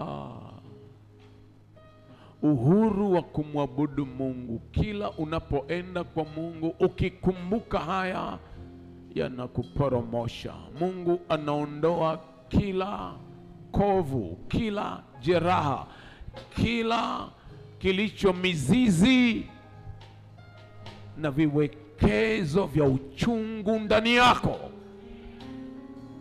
Anaondoa, anaondoa, anaondoa roho ya uchungu. Toeka ndani yake, toeka ndani yake, toeka ndani yake.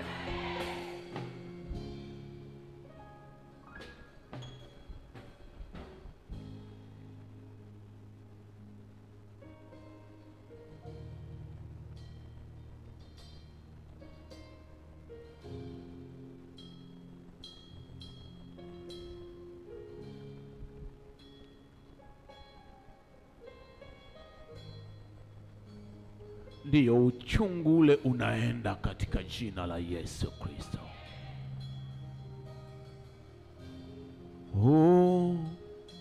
Shamana maneno nana, shamana nena nama, shamana mano namana dede namana, hamana na neda de la bado nana mane gagada, shamona mana mana mane dede, shimana mana baba galaba kambana. Shamana mane bada goga gade datala goga gade dataleba. Oh oh oh oh oh oh. Shama tamane mana shama tamana mane mene mana bada do datale baba galaba. Shamana mane mana mane gagade de gagada. Shamana ne mane mana goga gade dataleba. Amama na baba goga gade datalaba.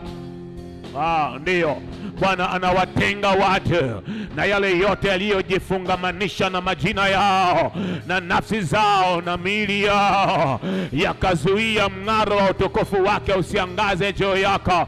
Anawatenga na hayo, anawatenga na hayo, anawatenga na hayo, yakiwa ni ya manuizo au ya kafara, yakiwa ya maneno au ya mtego, yakiwa ya kuvikwa au ya kutendewa. Anakutenga nayo mng'aro wa utukufu wake lazima udhihirike sasa. Shimara manena na mano na dade dadalaba, shimara mamano ni gagare dadalaba bagalaba.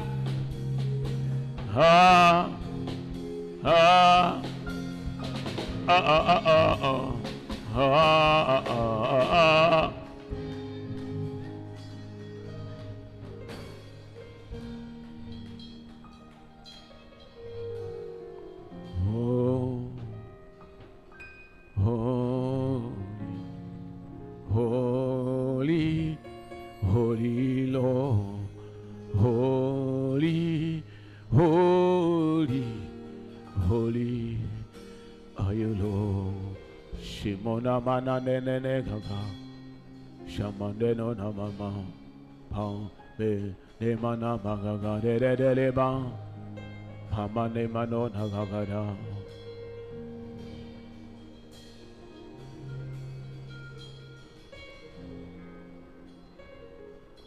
Sikia,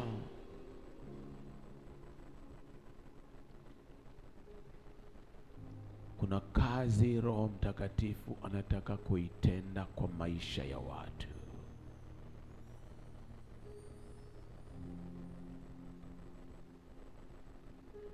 Hii ni kati ya kitu nimekinena juma hili, nami nasikia mzigo kama huku ukisikia kutokea kona za Top Radio.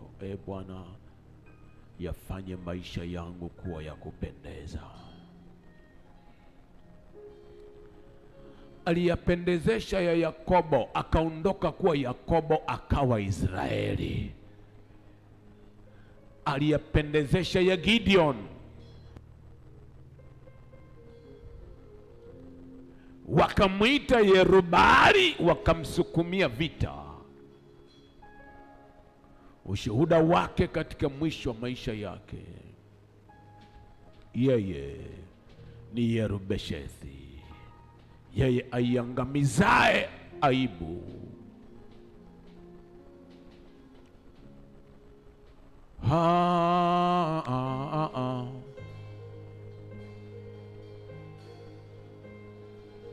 Yafanye maisha yangu kuwa ya kupendeza.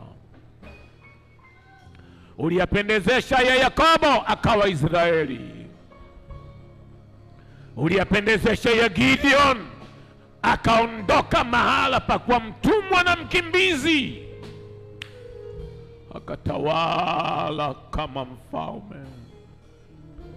Wako wapi watu hawa wanaolia kilio hiki? Bwana, wape kupokea, wape kupokea, wape kupokea. Shamara manena na Roho Mtakatifu wa Bwana. Shamane mana manene ni gagada. Oh yes, ndio ramane na none ni nana.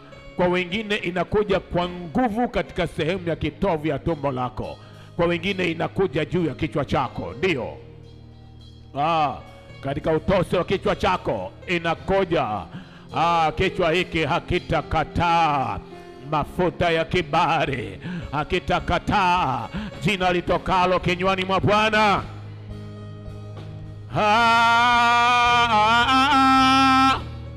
Habone nene shabara babara de gagada, habone manane dadala babaga, habara babara de dadale baba kamana mama nena ne gagada tatalaba. Oh, oh, oh, oh. El Shaddai, Hemonima, Dama Nama Nemedo, Shamanama Nama Nemedana, Shamanama Nama Nemedo, Shamanama Nama Nama de Tata.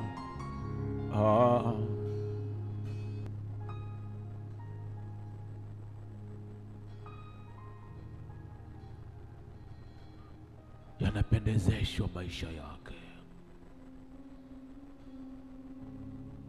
yafanye kuwa ya kupendeza tena.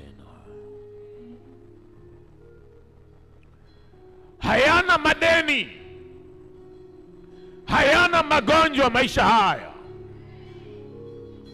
hayana majina ya matukano. Yamepewa nguvu ya kuyaita haya yaje, nao yakamwitikia, kuiambia haya nenda, nao yakaenda.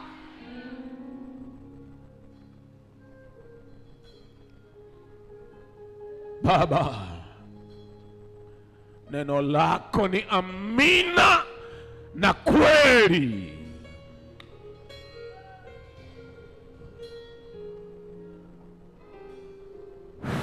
Acha wapewe, wapokee. Ndio wana imani ya kupokea hawa. Rambaramane nano nanano Oh yes, ndio. Naona yule azuiaye, lakini mafuta ya Mungu yanakuja juu yako kwa nguvu kabisa. Yanafanya njia mahala pasipokuwa na njia, yanakutengenezea mlango wa kupita mahala walipokwama waliokutangulia, mahala walipojaribu wengine wakashindwa. Ije juu yako, ije juu yako, ije juu yake, ije juu yake.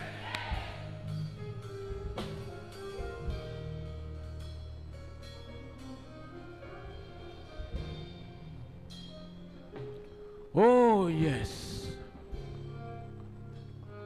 Mtu huyu ambaye umekuwa ukisema, Bwana nitendee hili tu, sijui kama nahitaji mengine, lakini kuna hili moja Bwana naomba unitendee.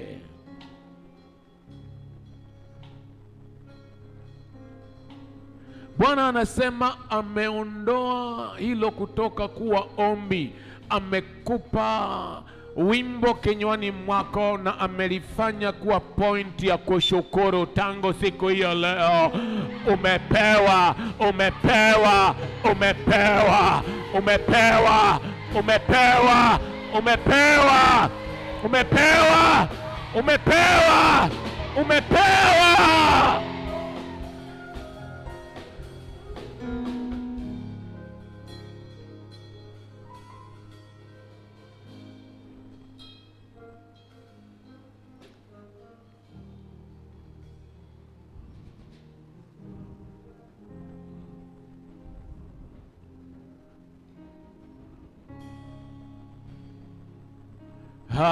Hallelujah, hallelujah. Samone mana mane ni nana no gege, samane mano na mane manana.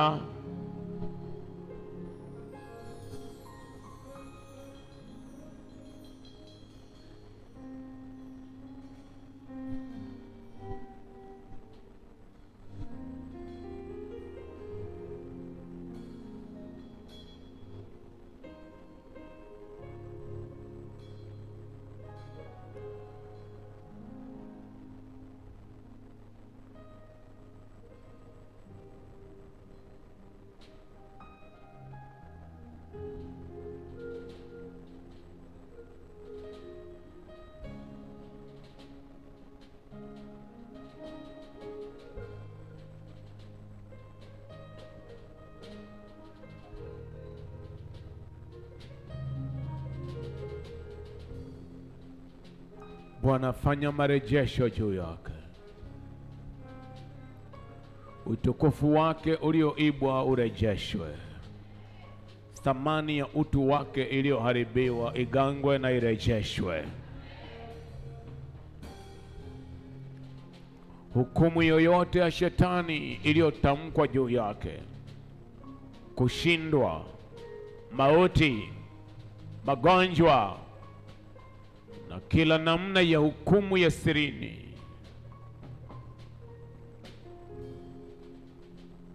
ing'olewe, ibatilishwe, ivunjwe na mizizi yake.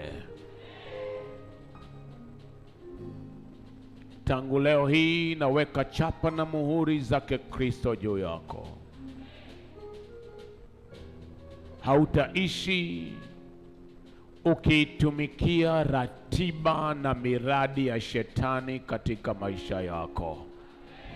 Mradi wowote wa shetani, mradi wowote wa shetani katika maisha yako, na ufunga leo hii. Nafungulia miradi ya Mungu katika maisha yako kwa Roho wa Mungu, ile iletayo furaha, ile iletayo afya, ile iletayo kibali, ile iletayo kuinuliwa, ile iletayo kuongezwa, ile iletayo kuzidishwa. Ifunguliwe juu yako, ifunguliwe juu yako, ifunguliwe juu yako. Kukiwako lutu yoyote, Mtu yeyote anayezuilia mema yako mpaka yeye atengwe nawe, kwa moto wa Bwana na kufarakanisha naye jioni hii ya leo.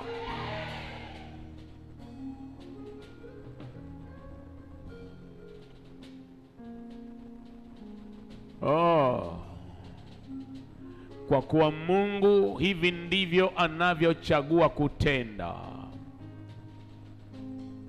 Wale wanaokudhihaki kwa ajili ya jina lake watatafuta pa kuficha vichwa vyao kwa aibu.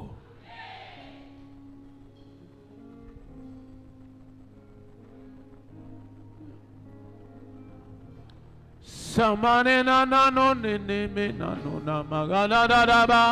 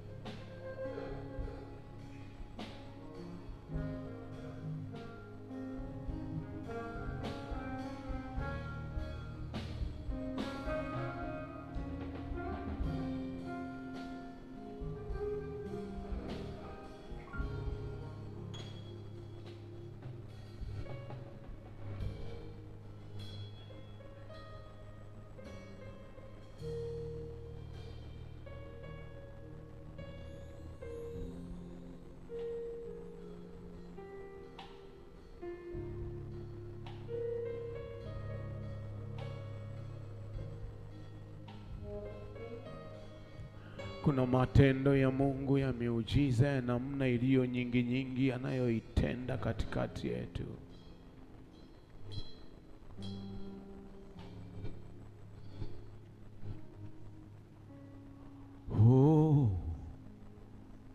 Shabane mone manano.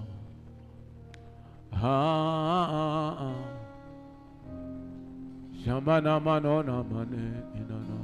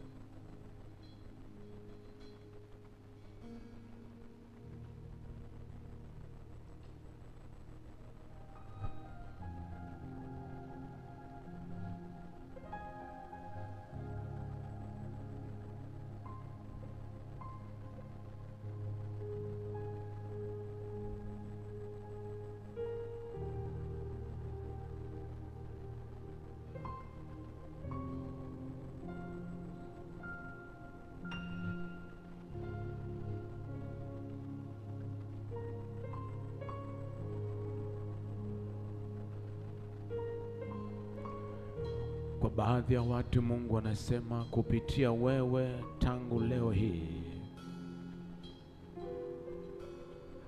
nitaanza kutangaza ukuu wangu.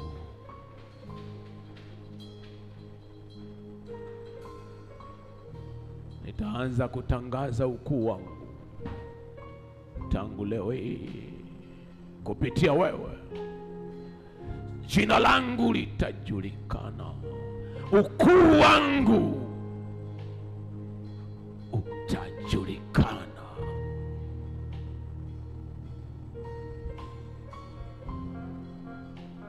Kuna uweza wa ajabu unatiririka kutokea madhabahuni pa Mungu.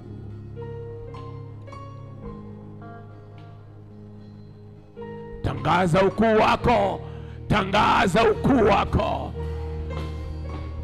Shabana de na monene. advertise your greatness, O Lord. Rimamo nigegede, rimamo na babagade, zemama nigagada de dadalaba, zemama no nigagado dadalaba, zemama na nigagado de deleba, zemama nena no gagada de dadalaba, jamama no nigagada dadalaba bagalaba. Anasema nalijulikana katika siku za zamani, siku zile niliponena habari za Behemoth na habari za Lewiathan na habari za Rahabu. Lakini katika kizazi chenu hakuna aliyenijua kwa namna hii. Sasa huu ndio wakati na haya ndio majira. Kwa ajili yako na kupitia wewe nitatangaza ukoo wangu, nitatangaza ukoo wangu, nitatangaza ukoo wangu, nitatangaza ukoo wangu.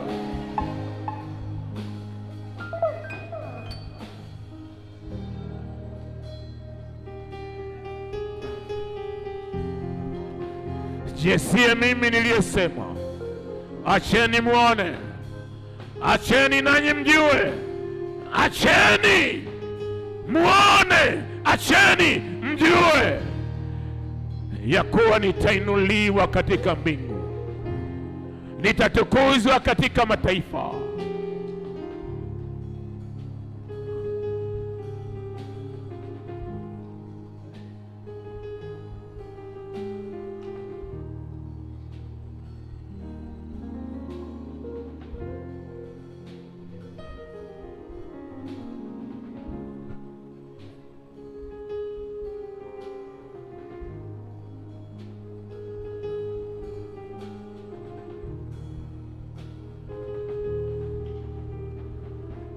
Kwako wewe ambaye kila unapoinua kiwango cha mambo ya rohoni, adui wanakuinulia kiwango. Bwana ameweka mpaka kama mpaka wa bahari ya Shamu. Hawatavuka hapa, hawatavuka leo hii, hawatavuka hapa, hawatavuka. Ndio yeye aliyemkatakata Rahabu akagawanya bahari, wakavuka katikati ya bahari katika nchi kavu, akaweka ukomo. Ameweka ukomo leo hii, hawatavuka nawe.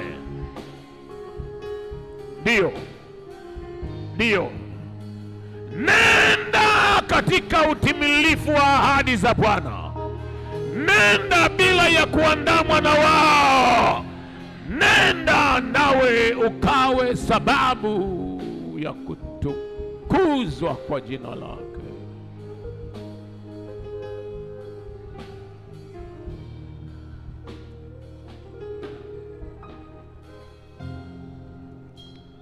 Shema monima tamana mane mano no no.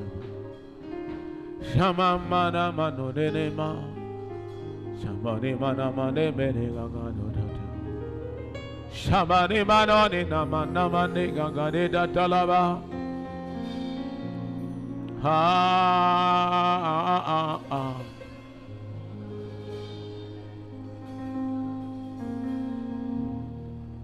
Worthy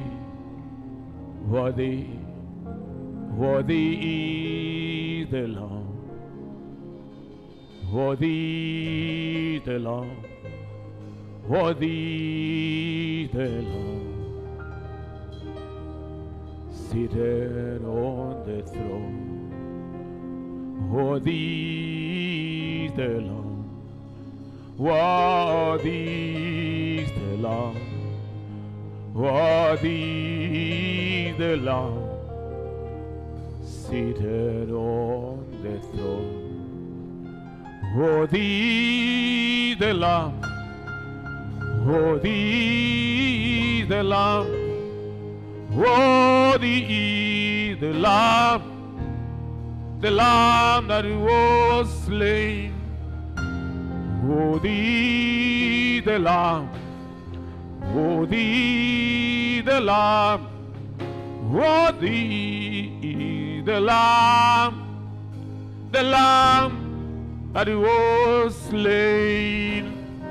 Worthy is the Lamb, worthy is the Lamb, worthy is the Lamb, seated on the throne. Worthy the Lamb, worthy the Lamb, worthy the Lamb, seated on the throne. Oh, oh, oh. Holy Lord, holy, holy, holy, holy Lord, holy, thou art holy, holy, holy, holy Lord, holy, holy Lord, you are holy. Holy Lord, holy Lord, holy Lord, holy, holy is the Lord.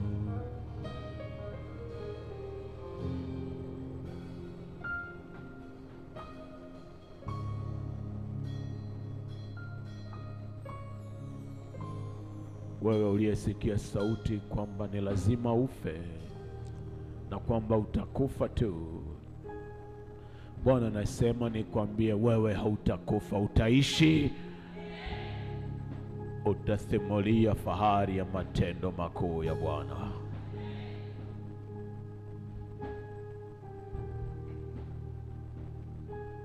Utaishi, utaishi.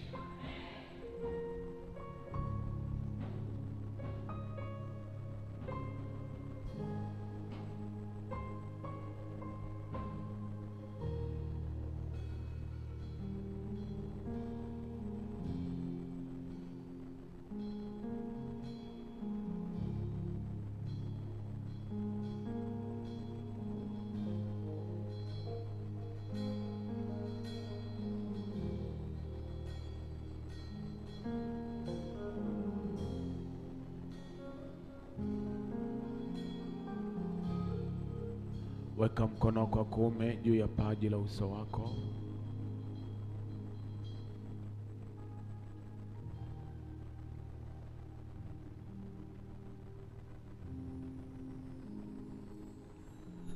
Kukiwako laana yoyote huwa inanenewa juu ya vichwa vya watu, na kukiwako baraka hukalishwa juu ya vichwa vya watu.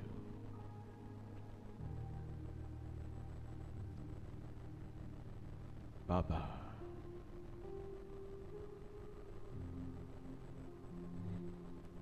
kwa mafuta haya ulionipaka,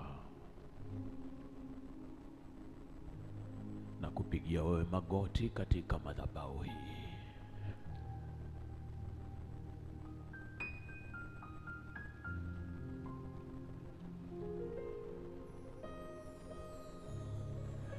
Isiwe kwa ajili ya historia ya matendo yake, isiwe kwa sababu ya wingi wa maneno ya vinywa vyetu,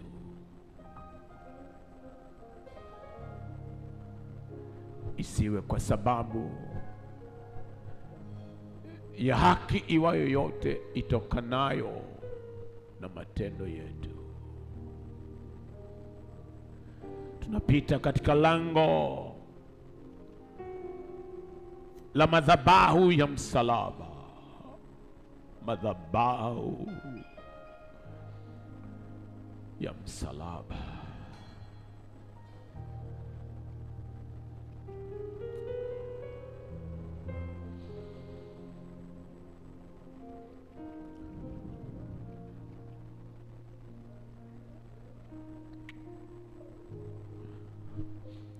Geuza kila laana iwe baraka. Ondoa machozi yakawe furaha na shangwe. Ondoa kila namna ya mkwamo ukawe mpenyo. Vita yoyote ya kichwa chake, ya kila usemi wa mabaya uliotamkwa juu ya kichwa hiki,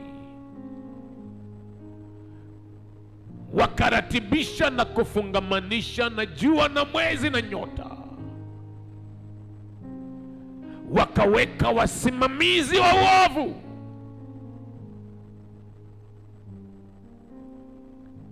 Mungu mwenye enzi, weka chapa ya jina lako juu ya paji la uso wake leo hii. Chapa ya jina lako Yesu, chapa ya jina la Baba, chapa yako juu yake.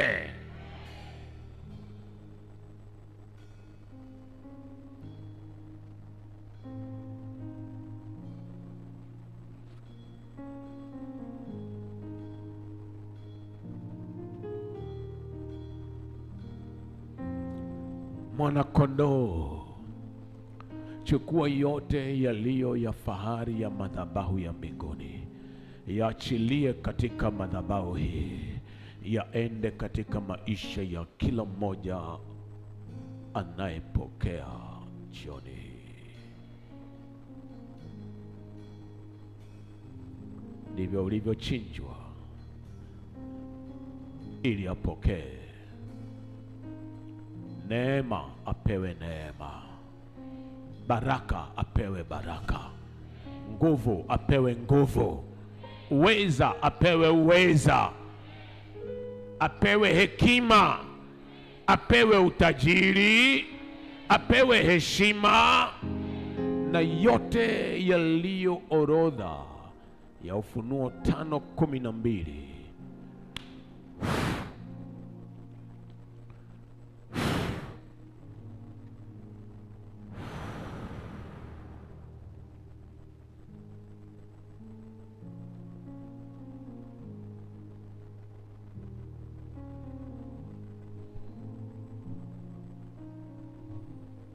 Asante Bwana Yesu,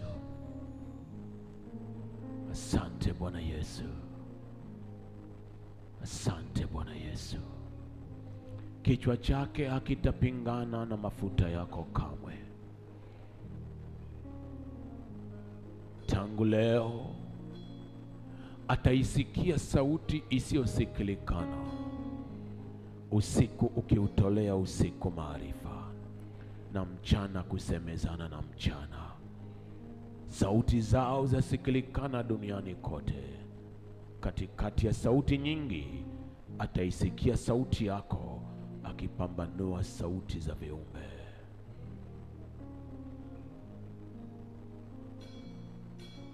Kichwa chako na kipokee roho ya akili njema, kipokee ufunuo wa sauti ya Mungu, kipokee maelekezo ya Roho Mtakatifu.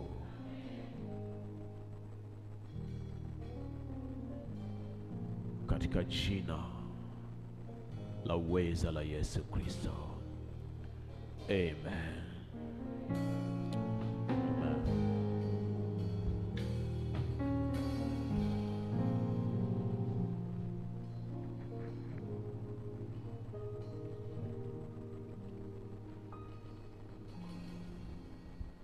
Hakuna Mungu kama wewe, hakuna popote. Baba, watende vivyo wote walioletwa nyuani mwako kwa njia hii. Wewe ni Jehova, jina lako la maagano la dumu hata milele. Kila chenye jina na kipige magoti. Ninapovitenga vitu hivi kuwa nyenzo za kikuhani, picha zao, vitambulisho vya utambulisho wa kila namna, maji, mafuta uliotupatia yawe mafuta ya madhabahu. Na hivi ndivyo utambulisho wa kila mmoja wao unapoletwa madhabahuni pako, kwa chumvi iliyo chumvi ya agano, mavazi, kila namna ya document yenye usemi na maneno ya kila namna, na kila chenye uwezo wa kuhifadhi upako Roho wako, kwa imani na mdhihirisho wa vyote ambavyo kwavyo madhabahu yako imeguswa. Na vitenga na kuviweka wakfu vitu hivi, na viwe vyombo vya kikuhani na nyenzo katika mkono wa nabii, kwa ishara, ajabu na matendo ya kimuujiza. Acha vitu hivi viende navyo vikawe majawabu ya kukutukuza wewe, na habari yake inaposikika kote kote usoni pa nchi, wewe uwe ndiwe Mungu wa kutukuzwa kwa yote, katika jina la Yesu Kristo, amen. Amen. Shika sadaka yako mkononi mwako.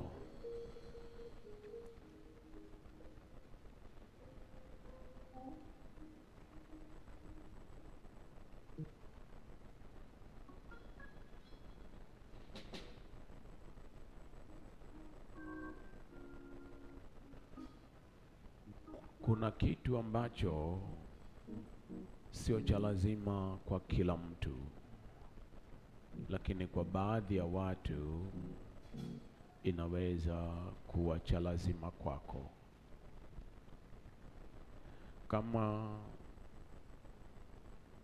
jina lako au majina yenu unajua kuwa yamehusisha vitu vyovyote vinavyohusisha kumwaga damu au kutoa kafara, basi ni vizuri kwa siku ya kesho, sitaita watu wa namna hiyo, ila katika wakati wa matoleo wewe fungamanisha sadaka ya ukombozi wa jina lako kwenye madhabahu. Kwa nini? Kwa sababu Moabi akitoa kafara ya kumchinja mwanawe katika ukuta, sauti ya unabii ya Elisha haikuzaa matunda kwa Waisraeli.